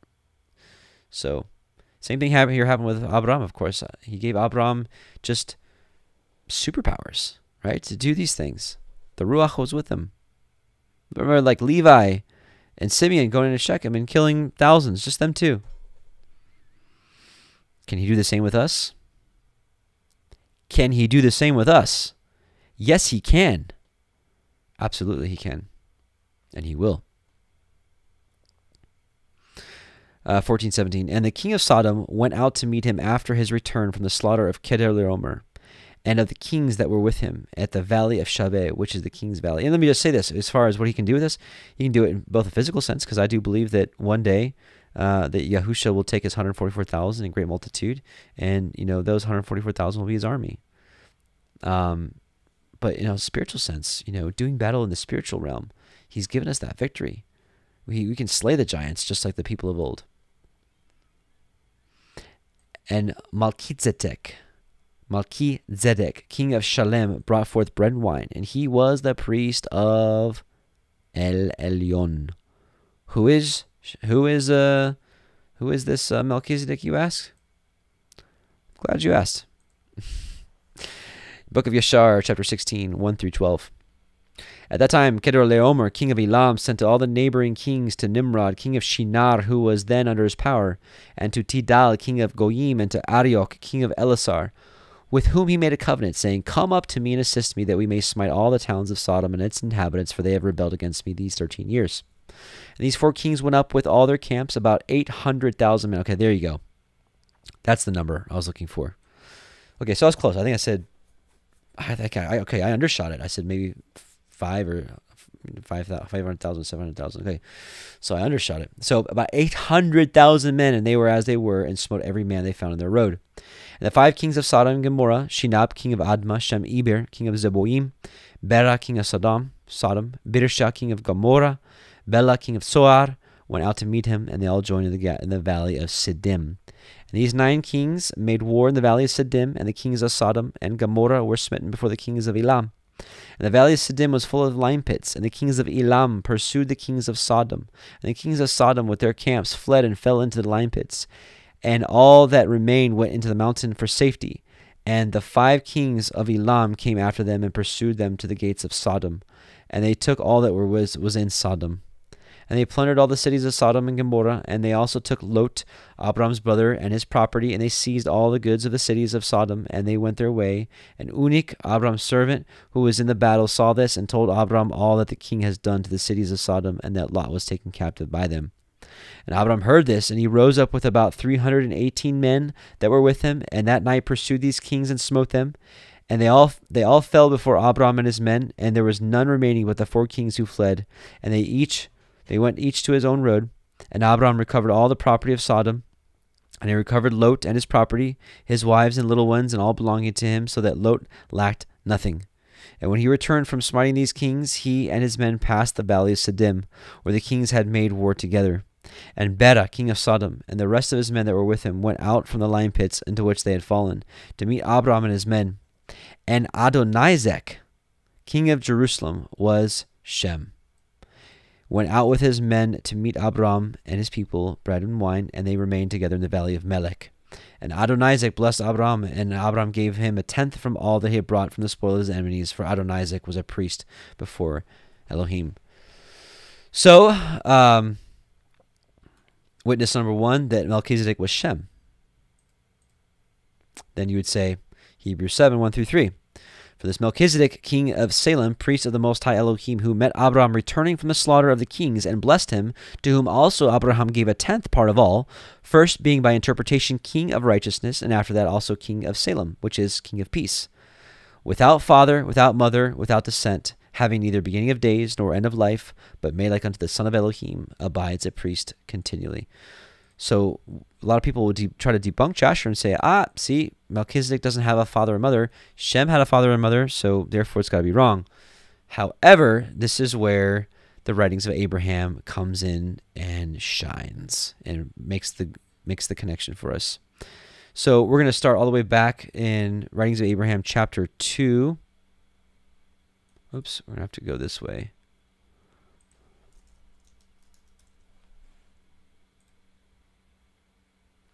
So we're going to have to go to Writings of Abraham. We're going to go to chapter 2.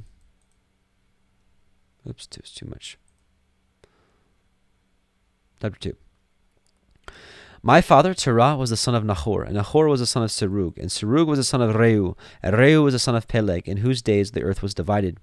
Peleg was the son of Eber, who was the son of Eber, who was the son of Salah, who was the son of Arphaxad, the son of Shem, who was Melchizedek, which by interpretation is king priest, for he was a king and a priest of the Most High Elohim. Witness number 2. Now let's go to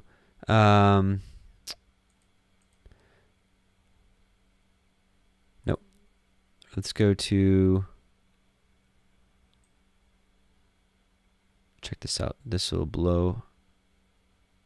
No, I'm not going to say that. This will be amazing for you to hear. You got to be careful what you say. I don't want anything to blow your mind. I want your mind to be healthy and intact.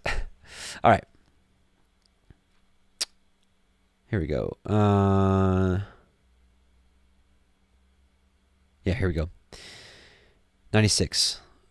Therewith I departed from Melchizedek, rejoicing in his blessing. For he was a man of faith who wrought righteousness, and when a child feared Elohim, and by his faith he stopped the mouths of lions, quenched the violence of fire when those of evil combination sought to destroy him from off the face of the earth.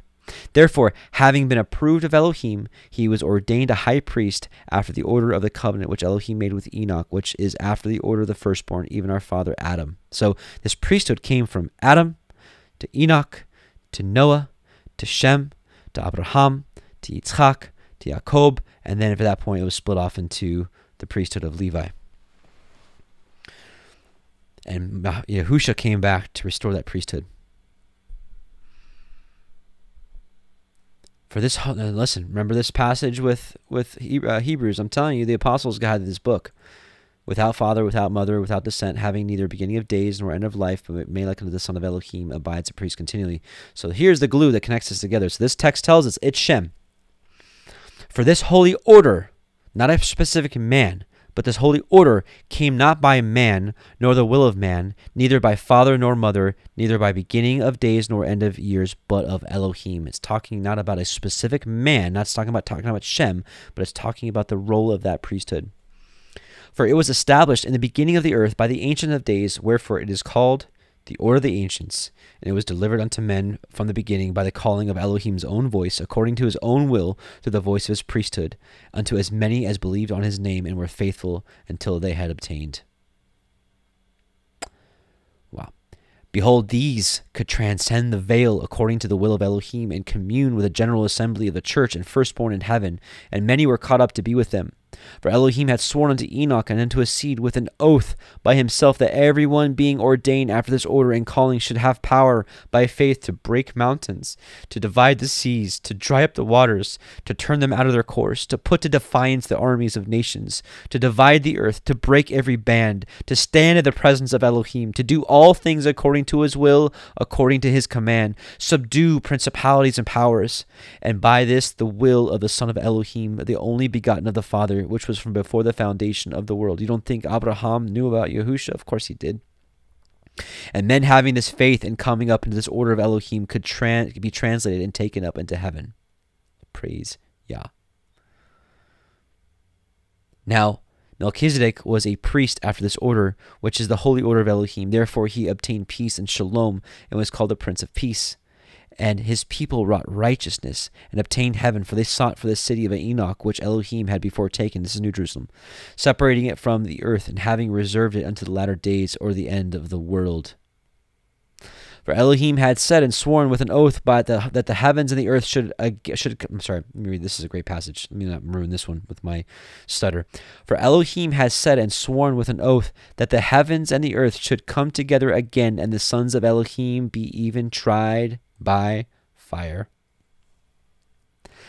And thus Melchizedek, having established righteousness, was called the king of the heavens by his people, or in other words, the king of peace. And they communed with those in the city of Enoch and in the city of Peleg, and had access to them, and were blessed all their days. 99. After these things, Elohim appeared to me in a vision. He said to me, Behold, Abraham, it is 10 full years since you came to this land from Haran. 2 years did you remain then in the land. 7 years were you in Egypt, and 1 year has it been since you returned from Egypt. Now, number all that you have, and see how it is increased to double that which went out with you in the day that you came forth from Haran. Therefore, fear not, for I am with you, and will be your help and the source of your strength. I will be your shield and exceeding great reward, and your wealth and your possessions shall increase exceedingly. Okay. No, we'll stop there. Okay.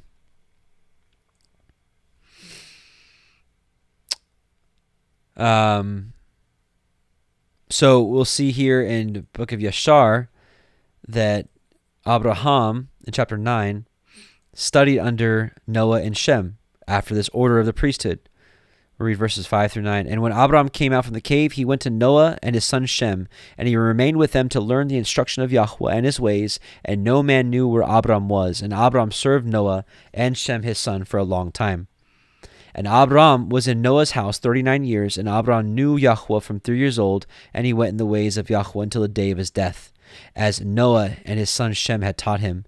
And all the sons of the earth in those days greatly transgressed against Yahweh, and they rebelled against him. They served other Elohim, and they forgot Yahweh who had created them in the earth, and the inhabitants of the earth, and made unto themselves at that time every man his Elohim, Elohims of wood and Elohim stone, which could neither speak nor hear nor deliver them. And the sons of men served them, and they became their Elohim. And then the Targums here of chapter 14. And it was in the days of Amraphel, he is Nimrod, who commanded Abram to be cast into the furnace. There's the other witness. He was then king of Pontus, Arioch, so called because he was tall among the giants of Thalasar. And Malchizedek, who was Shem, Bar Noah, son of Noah, the king of Jerusalem, came forth to meet Abram, and brought forth to him bread and wine, and that time ministered before Elohai. So there's witness number 3, that Shem was in fact Melchizedek at that time. He was holding that priest's office. All right, so let's keep going. Get a little sip here, hang on.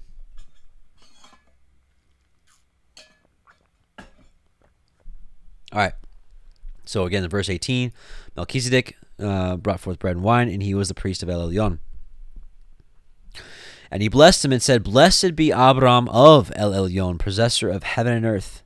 We talked about this a lot in week 1, about who he is and declaring what he did.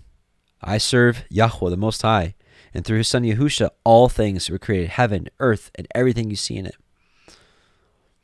And blessed El Elyon, which has delivered your enemies into your hand, and he gave him tithes of all. And the king of Sodom said unto El Avram, Give me the persons, and take the goods to yourself. And Abram said to the king of Sodom, I lift up my hand unto El Yahweh, El Elyon, the possessor of heaven and earth, that I will not take from a thread even to a shoe latchet, and that I will not take anything that is yours, lest you should say, I have made Abram rich, save only that which the young men have eaten, and the portion of the men which were with me, Aner, Ashkol, and Mamre, let them take their portion. So Abraham was tested in this way, and we get that in Jubilee 17, verses 15 through 18. And the prince Mastema, Satan, came and said before Elohim, Behold, Abraham loves Yitzchak his son, and he delights in him above all things else. Bid him to offer him as a burnt offering on the altar, and you will see if he will do this command, and you will know if he is faithful in everything wherein you do try him. And Yahweh knew that Abraham was faithful in all his afflictions, for he had tried him through his country, right, leaving the country which we started this Torah portion with, and with the famine, and tried him with the wealth of the kings. That's here right now. This is one of his testings. Right? He was tested with being, maybe lustful over that treasure. He had tried him again through his woman, and when she was torn from him, Hagar. That's Sarah, when Sarah was pulled away from him. And with circumcision, and tried him through Ishmael and Hagar, his maidservant, when he sent them away. And in everything wherein he had tried him, he was found faithful, and his soul was not impatient, and he was not slow to act, for he was faithful and a lover of Yahweh. All right. So speaking about, Abraham and being the seed of Abraham, Matthew 10, 34 through 39. Think not that I am come to send peace on the earth. I came not to send peace, but a sword. For I am come to set a man at variance against his father, and the daughter against her mother, and the daughter-in-law against her mother-in-law. And a man's foes shall be they of his own household. He that loves father or mother more than me is not worthy of me. And he that loves son or daughter more than me is not worthy of me. And he that takes not his cross and follows after me is not worthy of me. And he that finds his life shall lose it, and he that loses his life for my sake shall find it. Is there anything in our lives that is more important than serving him? We have to be ready to lose everything, to die to self, to serve our Elohim, because he is Kodesh. He is holy. He is set apart. He is our life. He is the giver of life. He is the creator of all things. His son Messiah, who shall lay down everything for us. How could we imagine not to lay everything down for him? Think about that for a second. You want to be the seed of Abraham? We need to do the deeds of Abraham. And I'm talking to myself. I really am, because I'm not perfect, but I want to walk in perfection. I want to strive for perfection with all my heart, because we have a set-apart Elohim that we serve, and we need to be set apart in all our actions, all our thoughts, all our words, everything that we do with the works of our hands. We need to be mindful and to be serving him with everything that we have. Praise Yah.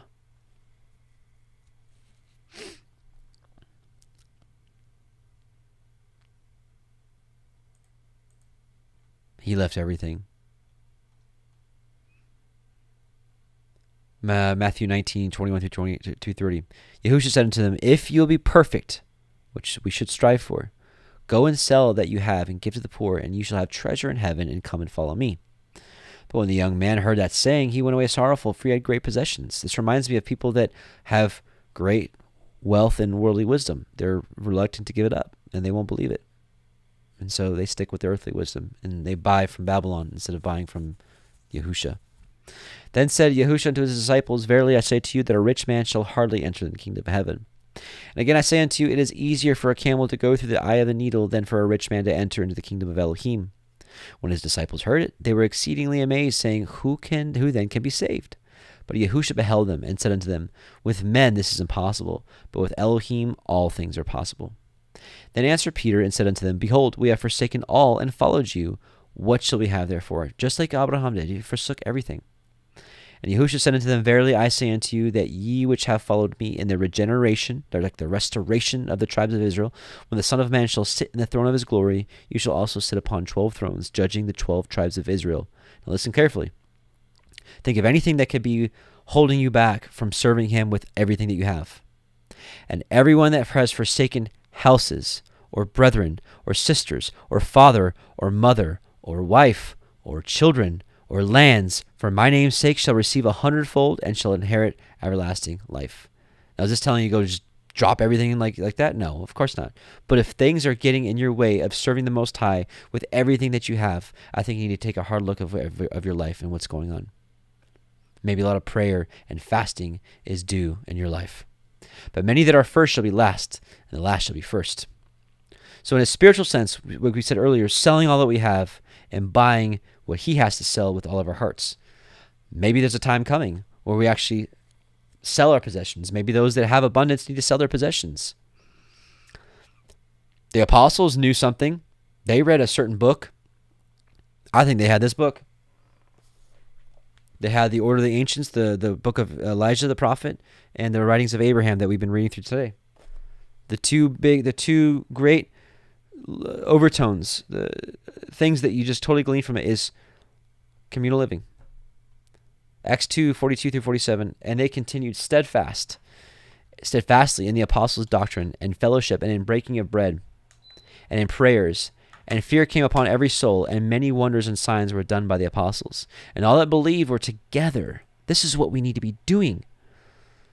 We're assembling, brothers and sisters, and had all things in common, and sold their possessions and goods, and parted them to all men as every man had need. And they continuing daily with one accord in the temple, and breaking bread from house to house, did eat their meat with gladness and singleness of heart. So they did have houses. So they still had houses, right, or tents or whatever it was. But yeah, regardless, they got together and lived together, and did eat their meat with gladness and singleness of heart, praising Elohim, having favor with all the people, and Yahweh added to the church daily such as should be saved.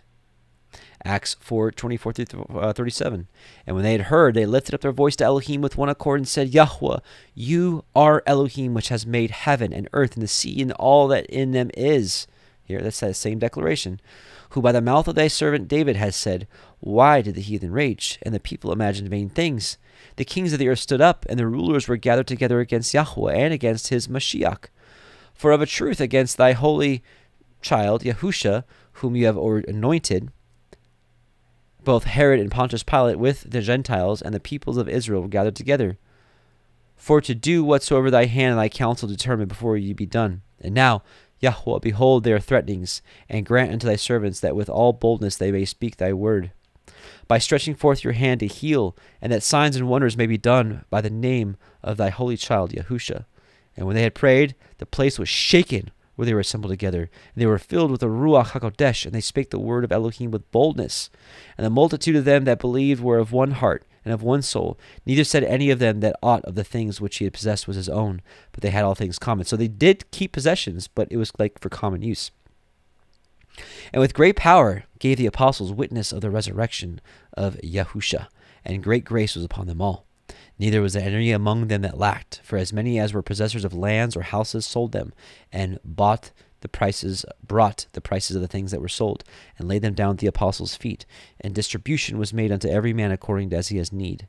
And Joses, who by the apostles was surnamed Barnabas, which is, being interpreted, the son of consolation, a Levite, and of the country of Cyprus, having land, sold it, and brought the money, and laid it at the apostles' feet. Praise Yah. All right.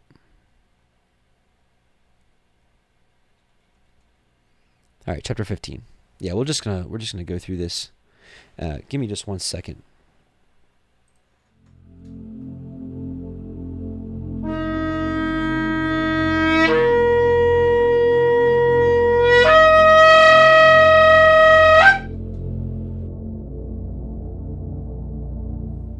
Okay, chapter 15.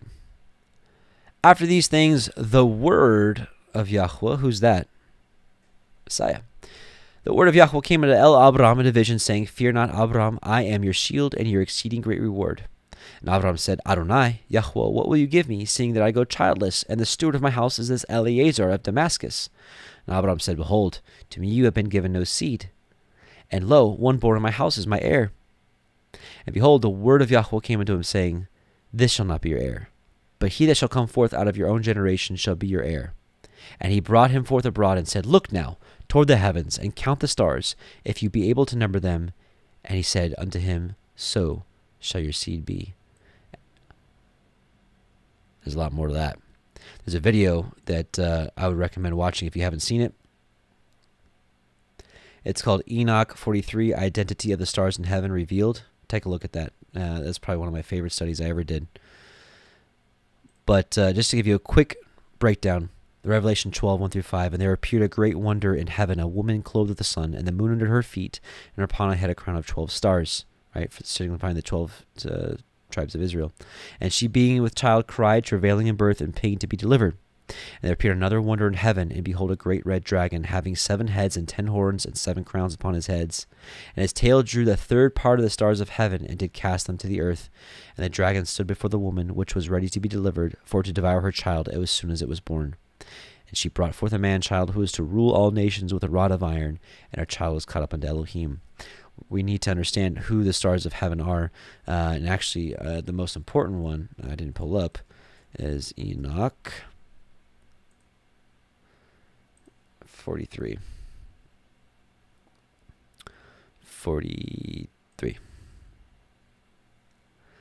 And I saw their lightnings and the stars of heaven, and I saw how he called them all by their names, and they hearkened to him, right? Hearken unto my voice. And I saw how they all weighed in a righteous balance according to their proportions of light. Just like Messiah said, he gave every man according to his several ability.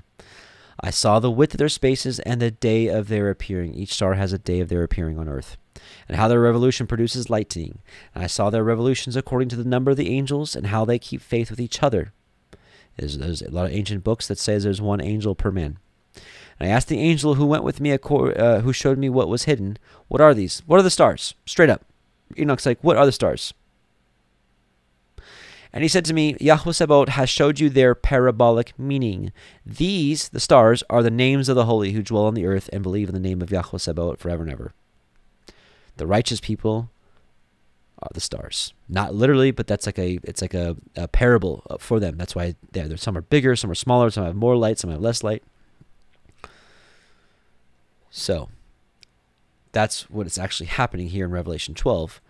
Satan, so a nation is born into the truth, and Satan sweeps away a third of them and casts them to the earth. This isn't the first time that an Antichrist figure sweeps away stars of the heaven and casts them to the earth.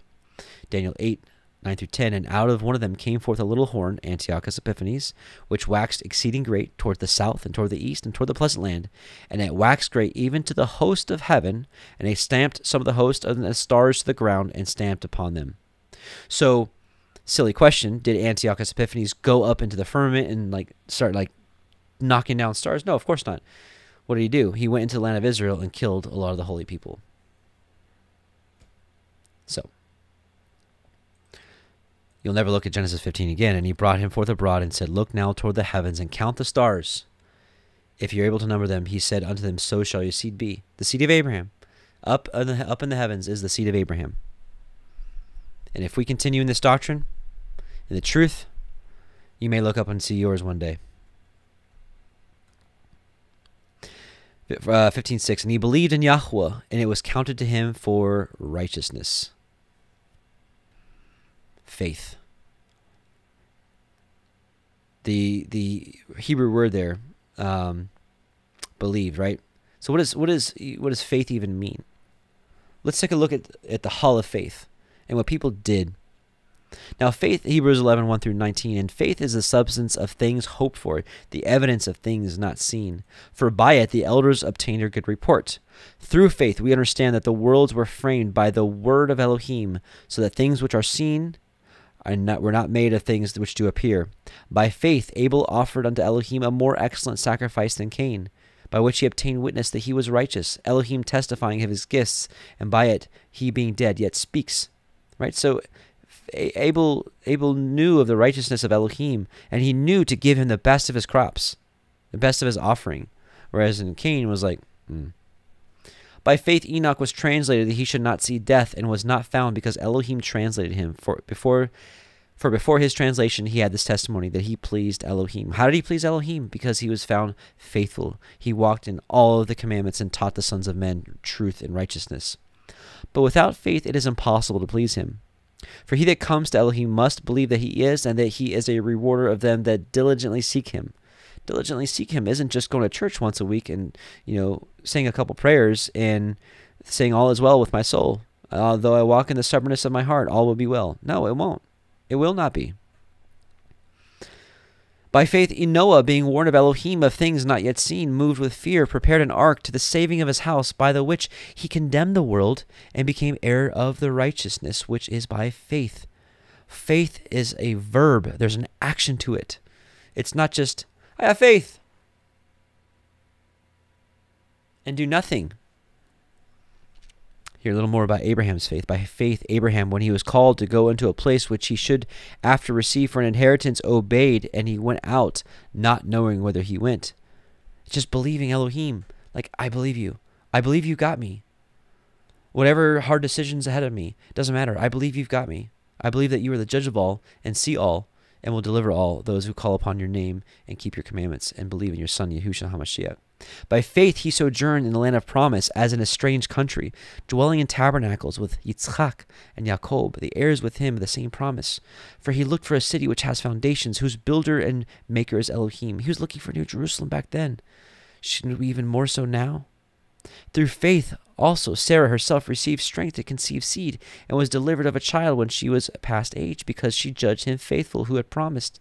Therefore sprang there even of one, and him as good as dead, so as many as the stars in the sky of multitude, and as the sand which is by the seashore innumerable. These all died in faith, not having received the promises, but having seen them afar off, and were persuaded of them, and embraced them, and confessed that they were strangers and pilgrims on the earth. For they that say such things declare plainly that they seek a country. These are the characteristics of faithful people. Are we a faithful people? Are we walking like Abraham? Are we dropping whatever he calls us to at the drop of a hat to do his will? For they that say such things declare plainly that they seek a country. And truly, if they had been mindful of that country from whence they came out, they might have had the opportunity to have returned. But now they desire a better country, that is, an heavenly. Wherefore Elohim is not ashamed to be called their Elohim, for he has prepared for them a city, right? So people aren't thirsting after physical Jerusalem after. A lot of people are told to do so. But that's not it. That's not the land of promise. The land of promise is coming in the skies with Messiah Yahushua. By faith, Abraham, when he was tried, offered up Yitzchak, and he that received the promises offered up his only begotten son, of whom it was said that in Yitzchak shall thy seed be called, accounting that Elohim was able to raise him up even from the dead, from whence also he received him in a figure. That's faith, brothers and sisters.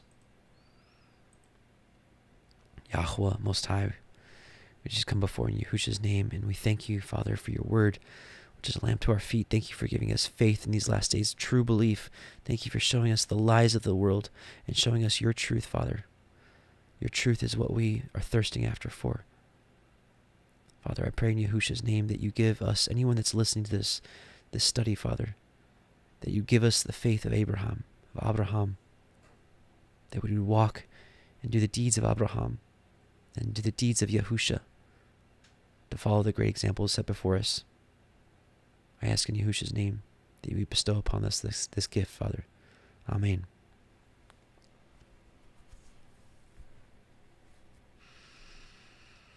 All right. Genesis 15:7. And he said unto him, I am Yahweh that brought you out of Ur of the Kasdim to give you this land to inherit it. And he said, I don't know, Yahweh, whereby shall I know that I shall inherit it? And he said unto him, Take me a heifer of 3 years old, and a she-goat of 3 years old, and a ram of 3 years old, and a turtle dove, and a young pigeon. And he took unto him all these, and divided them in the midst, and he laid each piece one against another. But the birds divided he not. And when the fowls came down upon the carcasses, Abraham drove them away. You know, it's interesting. The land of inheritance that was given to him is roughly this area. And I'm going to be honest with you, it's not too far off from the borders of New Jerusalem. New Jerusalem would probably be more like this. So it's a little bigger than this, but generally that would be it. And if that did that, literally Jerusalem would be the center of New Jerusalem, which would be probably where the temple is, right? Pretty cool, huh?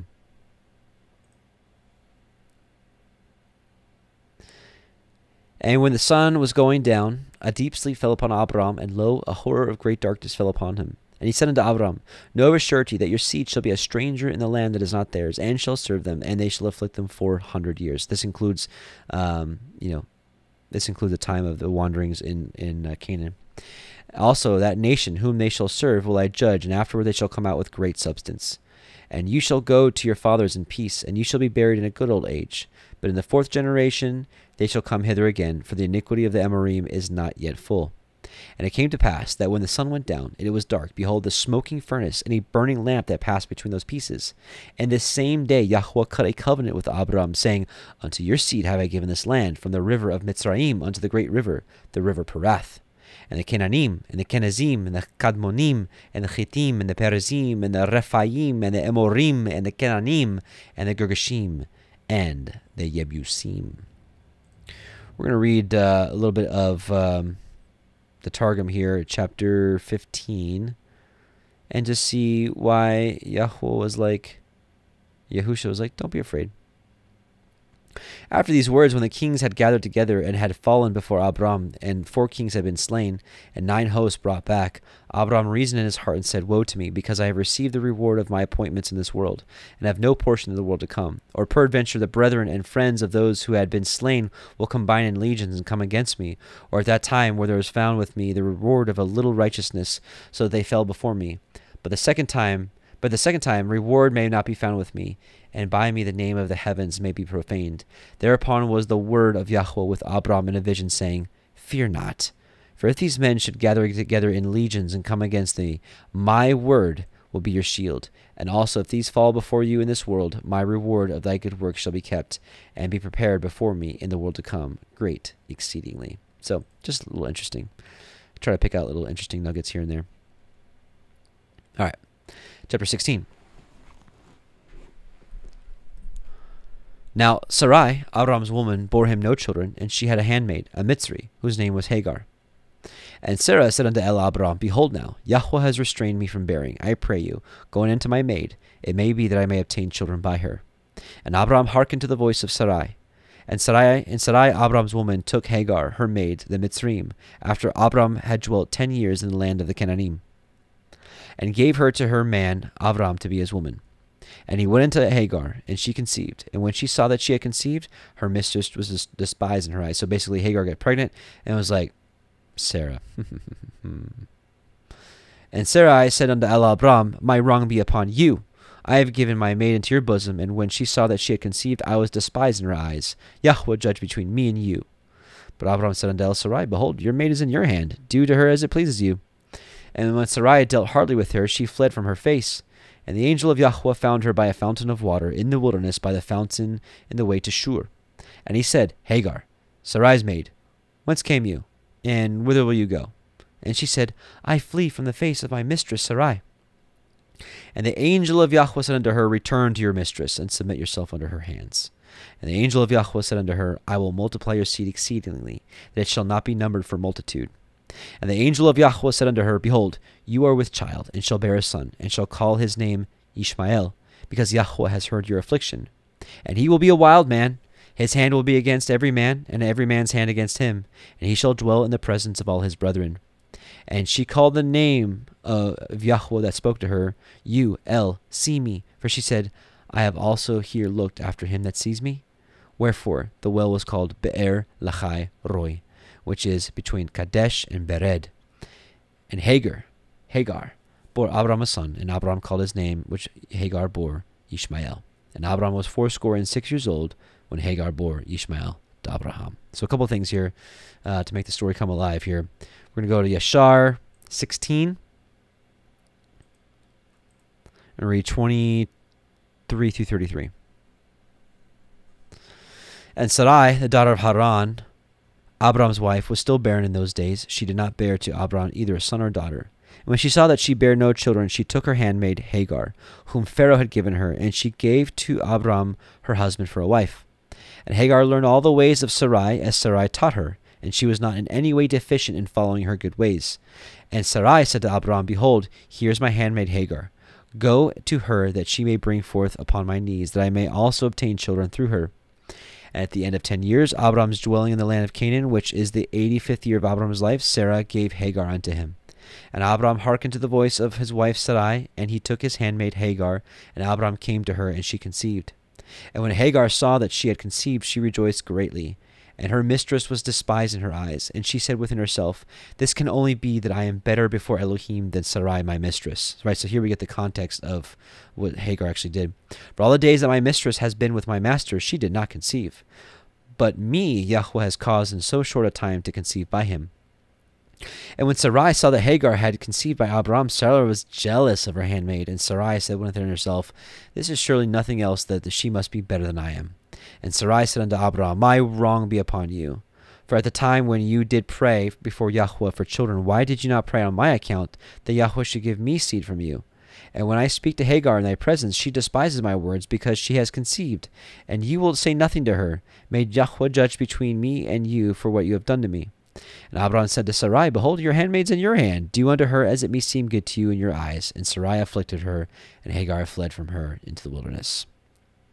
The Targums reads, But Sarah, the wife of Abram, had not borne to him, but he had a handmaid, a Mitzri, and her name was Hagar, daughter of Pharaoh, to whom he gave to him as a handmaid in the time that he received her, being struck by the word from before Yahweh.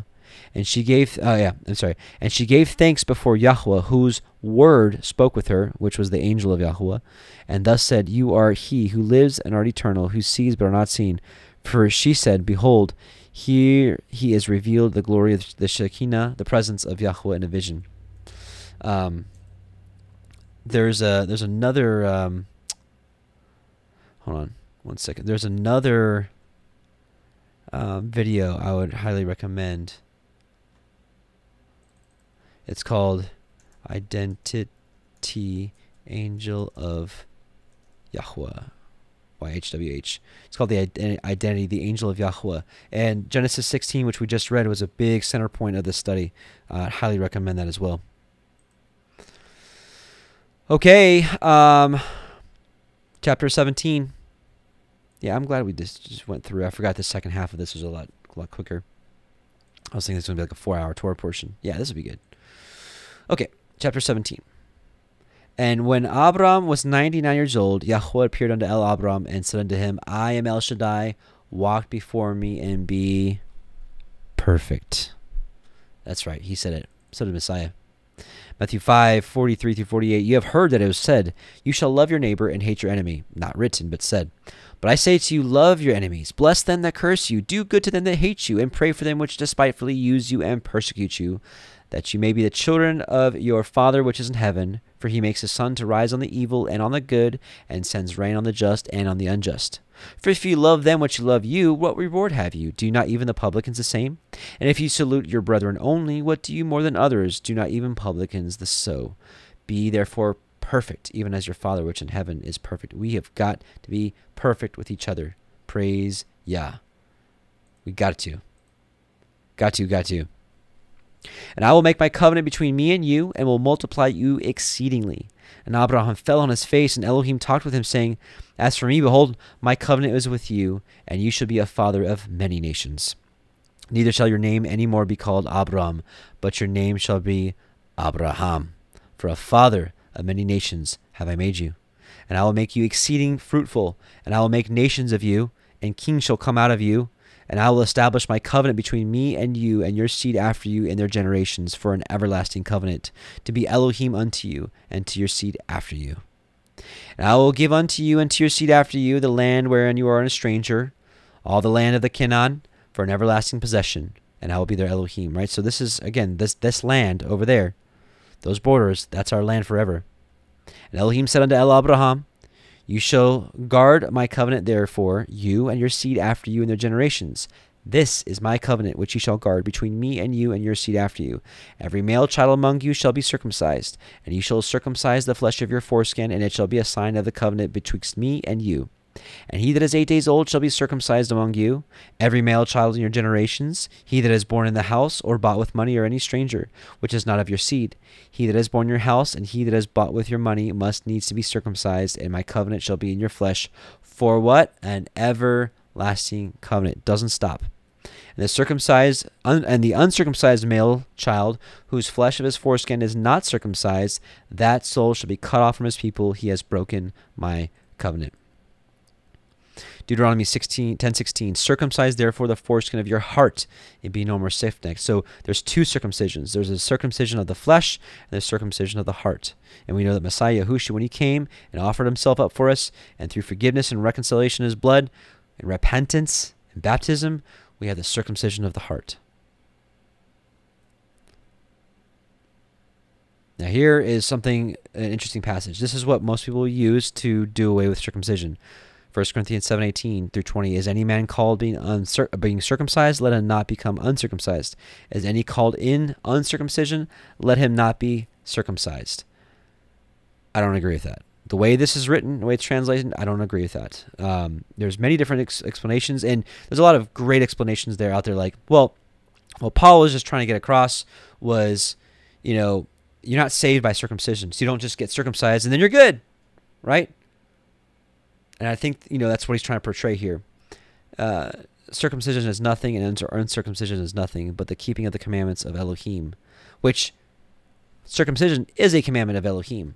Let every man abide in the same calling where he was called, right? So here's the thing. There's tons of scriptures that shows that we should get circumcised. Here, even in Acts, he circumcised Timothy, right? Then came he to Derbe and Lystra, and behold, a certain disciple was there called Timotheus, the son of a certain woman, which was a Jewess, and believed, but his father was a Greek, which was well reported of the brethren that were at Lystra and Iconium. Him would Paul have to go forth with him, and took and circumcised him, because the Jews which were in those quarters, for they knew that his father was a Greek. So Paul was like, Timothy, before we go and preach the good news, you need to be circumcised, my brother. And as though they went through the cities, they delivered them the decrees for them to keep, that were ordained of the apostles and elders which were at Jerusalem. And remember, this just happened at Acts 15, where they made the decree where supposedly they only gave 4 commandments to the Gentiles and everything else is kind of done away with. Well, here, right after that meeting, and they're about to go preach the good news, he circumcises Timothy, right? So what's up here? If really this is what on the surface it looks like, then he would have been, Timothy, dude, brother, you don't need to get circumcised. It's nothing. It's done away with. But he didn't say that.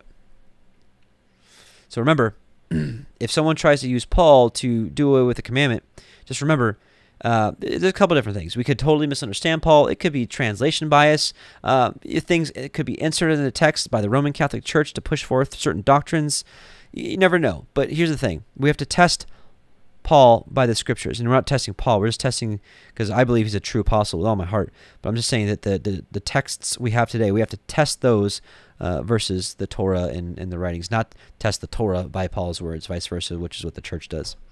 2 Peter 3:14-17, wherefore, beloved, seeing that you look for such things, be diligent that you may be found of him in peace, without spot, blameless. And account of the long suffering of our Adonai is salvation, even as our beloved brother Paul, also according to the wisdom given unto him, has written to you, as also in all his epistles, speaking of these things, in which are some things hard to be understood, right? Like circumcision is nothing, which they that are unlearned and unstable wrest, as they do other scriptures, unto their own destruction. Ye therefore, beloved, seeing ye know these things before, beware, lest ye also, being led away with the error of the wicked, fall from your own steadfastness. This is the only scripture I know in all of Scripture that warns about other scriptures.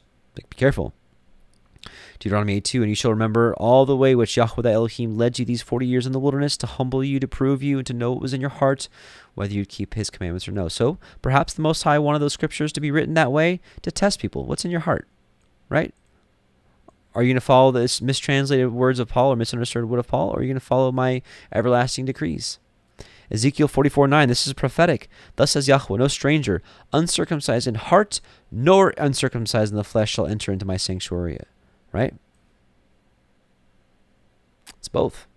It's both. It's the circumcision of the heart and the flesh. In my opinion, we get circumcised of the heart first, and then through a circumcised heart, we want to be obedient and go through the circumcision of the flesh. So if you're out there and you're like, and you're not circumcised, hey, I would look into it. If you need somebody, I know somebody that travels the country and does these. He'll come to you. Email me, hello@parableofthevineyard.com. You can get circumcised.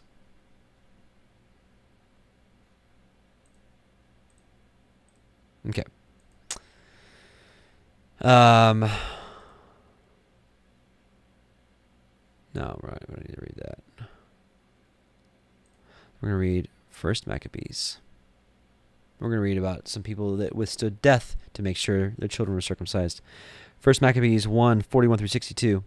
Then the king wrote to his whole kingdom that all should be one people, one world, one religion, and that each should give up his customs. All the Gentiles accepted the command of the king. Many, even from Israel, gladly adopted his religion. They sacrificed to idols and profaned the Sabbath. And the king sent letters by messengers to Jerusalem and the cities of Judah.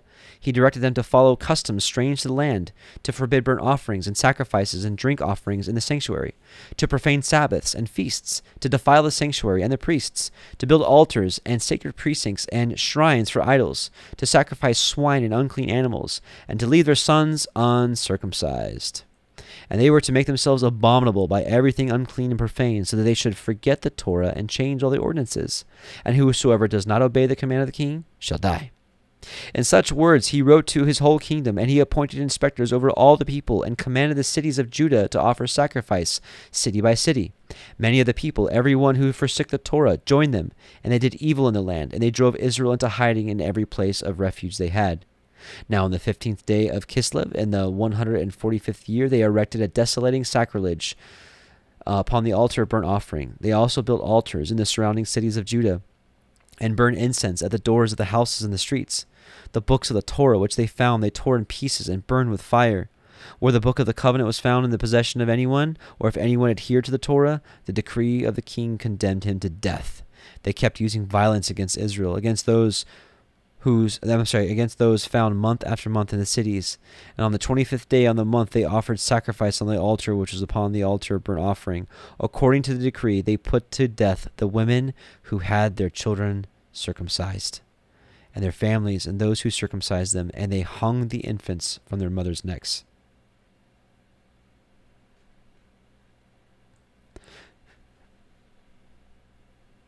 But many in Israel stood firm and were resolved in their hearts not to eat unclean food.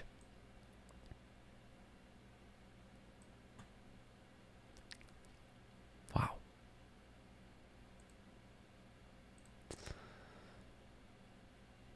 Genesis 17:15, and Elohim said unto Abraham,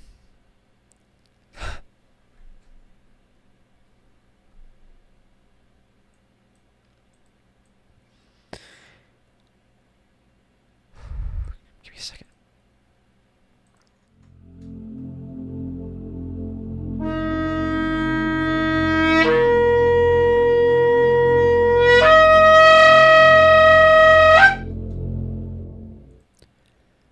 And Elohim said unto Abraham, as for Sarai, your woman, you shall not call her name Sarai, but Sarah shall be her name. And I will bless her, and give you a son also of her. Yea, I will bless her, and she shall be a mother of nations. Kings of people shall be of her. Then Abraham fell upon his face and laughed, and said in his heart, shall a child be born unto him that is 100 years old? And shall Sarah that is 90 years old bear? And Abraham said unto Elohim, O that Ishmael might live before you. And Elohim said, Sarah your woman shall bear you a son indeed, and you shall call his name Yitzchak. And I will establish my covenant with him for an everlasting covenant, and with his seed after him. And as for Ishmael, I have heard you. Behold, I have blessed him, and will make him fruitful, and will multiply him exceedingly. 12 princes shall he beget, and I will make him a great nation. But my covenant will I establish with Yitzchak, with Sarah shall bear unto you at this set time in the next year. And he left off talking with him, and Elohim went up from Abraham. And Abraham took Ishmael his son, and all that were born in his house, and all that were bought with his money, every male among the men of Abraham's house, and circumcised the flesh of their foreskin in this selfsame day, as Elohim had said unto him. And Abraham was 90 years old, and 9 when he was circumcised in the flesh of his foreskin. And Ishmael his son was 13 years old when he was circumcised in the flesh of his foreskin. In the selfsame day was Abraham circumcised, and Ishmael his son. And all the men of his house, born in the house, and bought with money in the stranger, were circumcised with him. Now, let's take a look at the Targums. There's some interesting little nuggets here. We get the true concept of how this covenant was formed. And you'll see that it was through the Father, but through Yahusha the whole time, the Word. And Abraham was the son of 90 and 9 years old. This is the Aramaic Targums. And Yahweh appeared to Abraham and said to him, I am El Shaddai. Serve before me and be perfect in the flesh. And I will set my covenant between my word, which is Yahusha, and you, and I will multiply you very greatly. And because Abraham was not circumcised, he was not able to stand. But he bowed himself upon his face, and Yahweh spake with him, saying, Behold, I have confirmed my covenant with you, and you shall be the father of many peoples. And thy name shall be no more called Abram, but Abraham shall be thy name. Because to be the father of a great multitude of peoples have I appointed you. And I will make you exceeding fruitful, and I will set you for congregations, and kings ruling over peoples shall come forth from you. And I have established my covenant between my word, so basically Yahusha, and you, and thy sons after thee in their generations, for an everlasting covenant, to be an Elohim to you, and to your sons after you. Skipping down here. This is my covenant that you shall observe between my word and you. Right? Praise Yah. And again, down here, it shall be my covenant in your flesh for a covenant forever. Praise Yah. So, Abraham got a new name. Sarah got a new name. One day, we will receive a new name. Some people already feel like they have. A lot of people change their name in the Torah movement. I haven't been directed as such as yet, but maybe one day. Or maybe I'll just stay Adam. I don't know. Maybe it'll be Adam Ham. No, I'm just kidding. Sorry, bad joke. Any case. So I pray that this portion of the study about Abraham, faith, walking out that faith, forsaking all to follow him, following him with all of our heart, soul, and might, to be like the seed of Abraham, and to do like Abraham, to walk as the true fulfillment of the seed of Abraham, like Yahusha, our Messiah, to do it with all of our heart, soul, and mind. I pray that Yah gives you the strength, gives us the strength to do so, to walk forward and to walk towards perfection in his word. Let's pray. Heavenly Father, Yahweh, we come before you and bless you on this Shabbat. We thank you for all that you do. You are a true blessing and amazement to our souls, Father. You're everything we've searched for our entire lives. Your Son, Yahusha, your word, your Torah, your prophets, your writings, all of it, Father. This is what we've been looking for all of our lives. As Yahusha said, blessed are those that hunger and thirst after righteousness, they shall be filled. Father, truly, this saying is coming to fruition with us, Father. We love you so much, and we just thank you for filling our hearts, Father, filling our soul with truth, that we lack nothing. Father, we just ask that you continue to look over us, Father, especially as this world continues to go the direction it goes. Father, protect us, just like you protect your children in Goshen, Father, from all harm. Father, we love you and bless you and praise you as you and all those that are in heaven are also Shabbating and rejoicing. May we do the same down here on earth, Father. We love you and bless you and praise you and thank you with all that we have. In Yahusha's name, amen. Shabbat shalom, brethren. I'm going to play a couple songs for you. I pray they're a blessing for you. And Shabbat shalom. Let's start with the priestly blessing. No, we'll end with the priestly blessing. So let's start with the new songs. We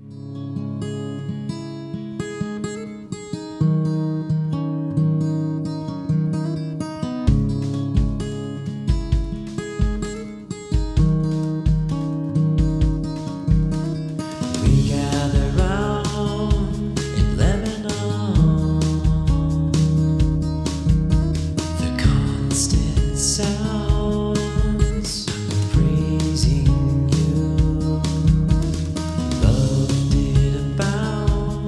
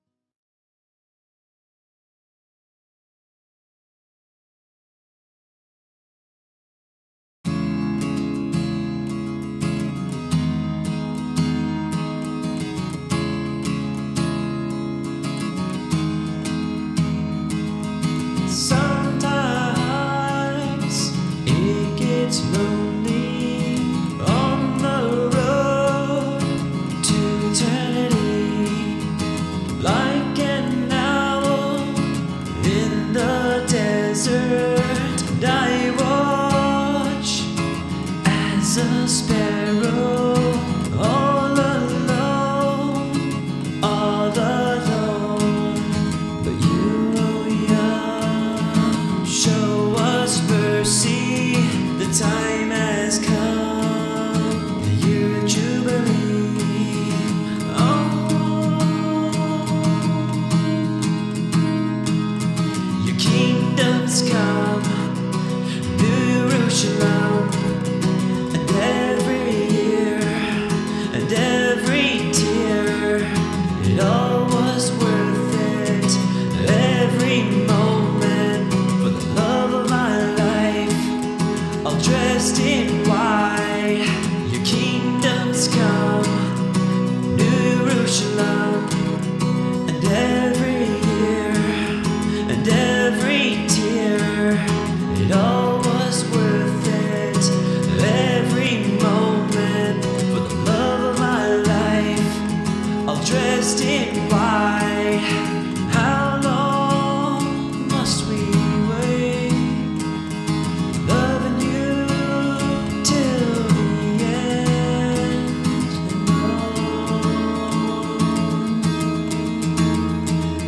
And sometimes it gets lonely on the road to eternity, like an owl in the desert. I watch as a sparrow all alone, We're not alone, we're not alone. But you, oh yeah, show us mercy. The time has come, the year of Jubilee.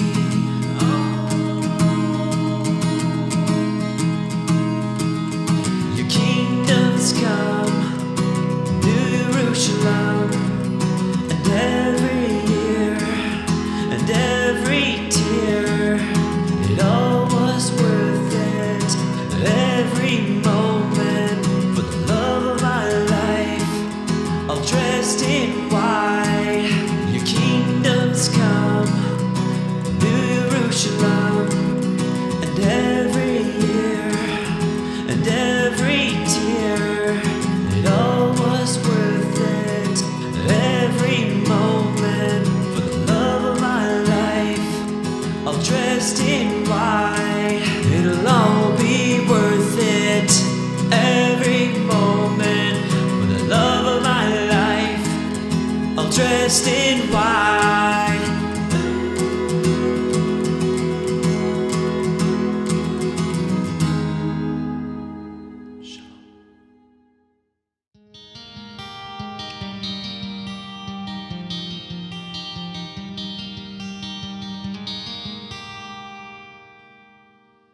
יברכך יחוה וישמרך,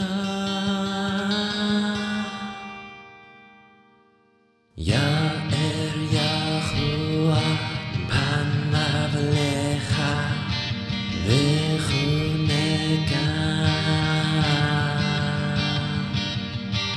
יישא יחוה פניו לך ויעשה לך שלום.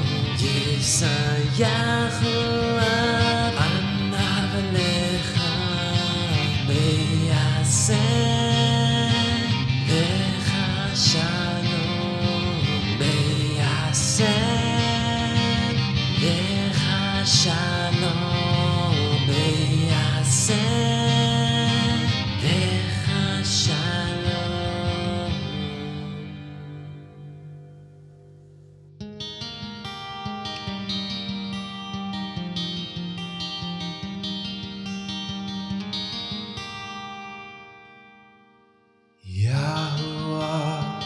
bless you and keep you.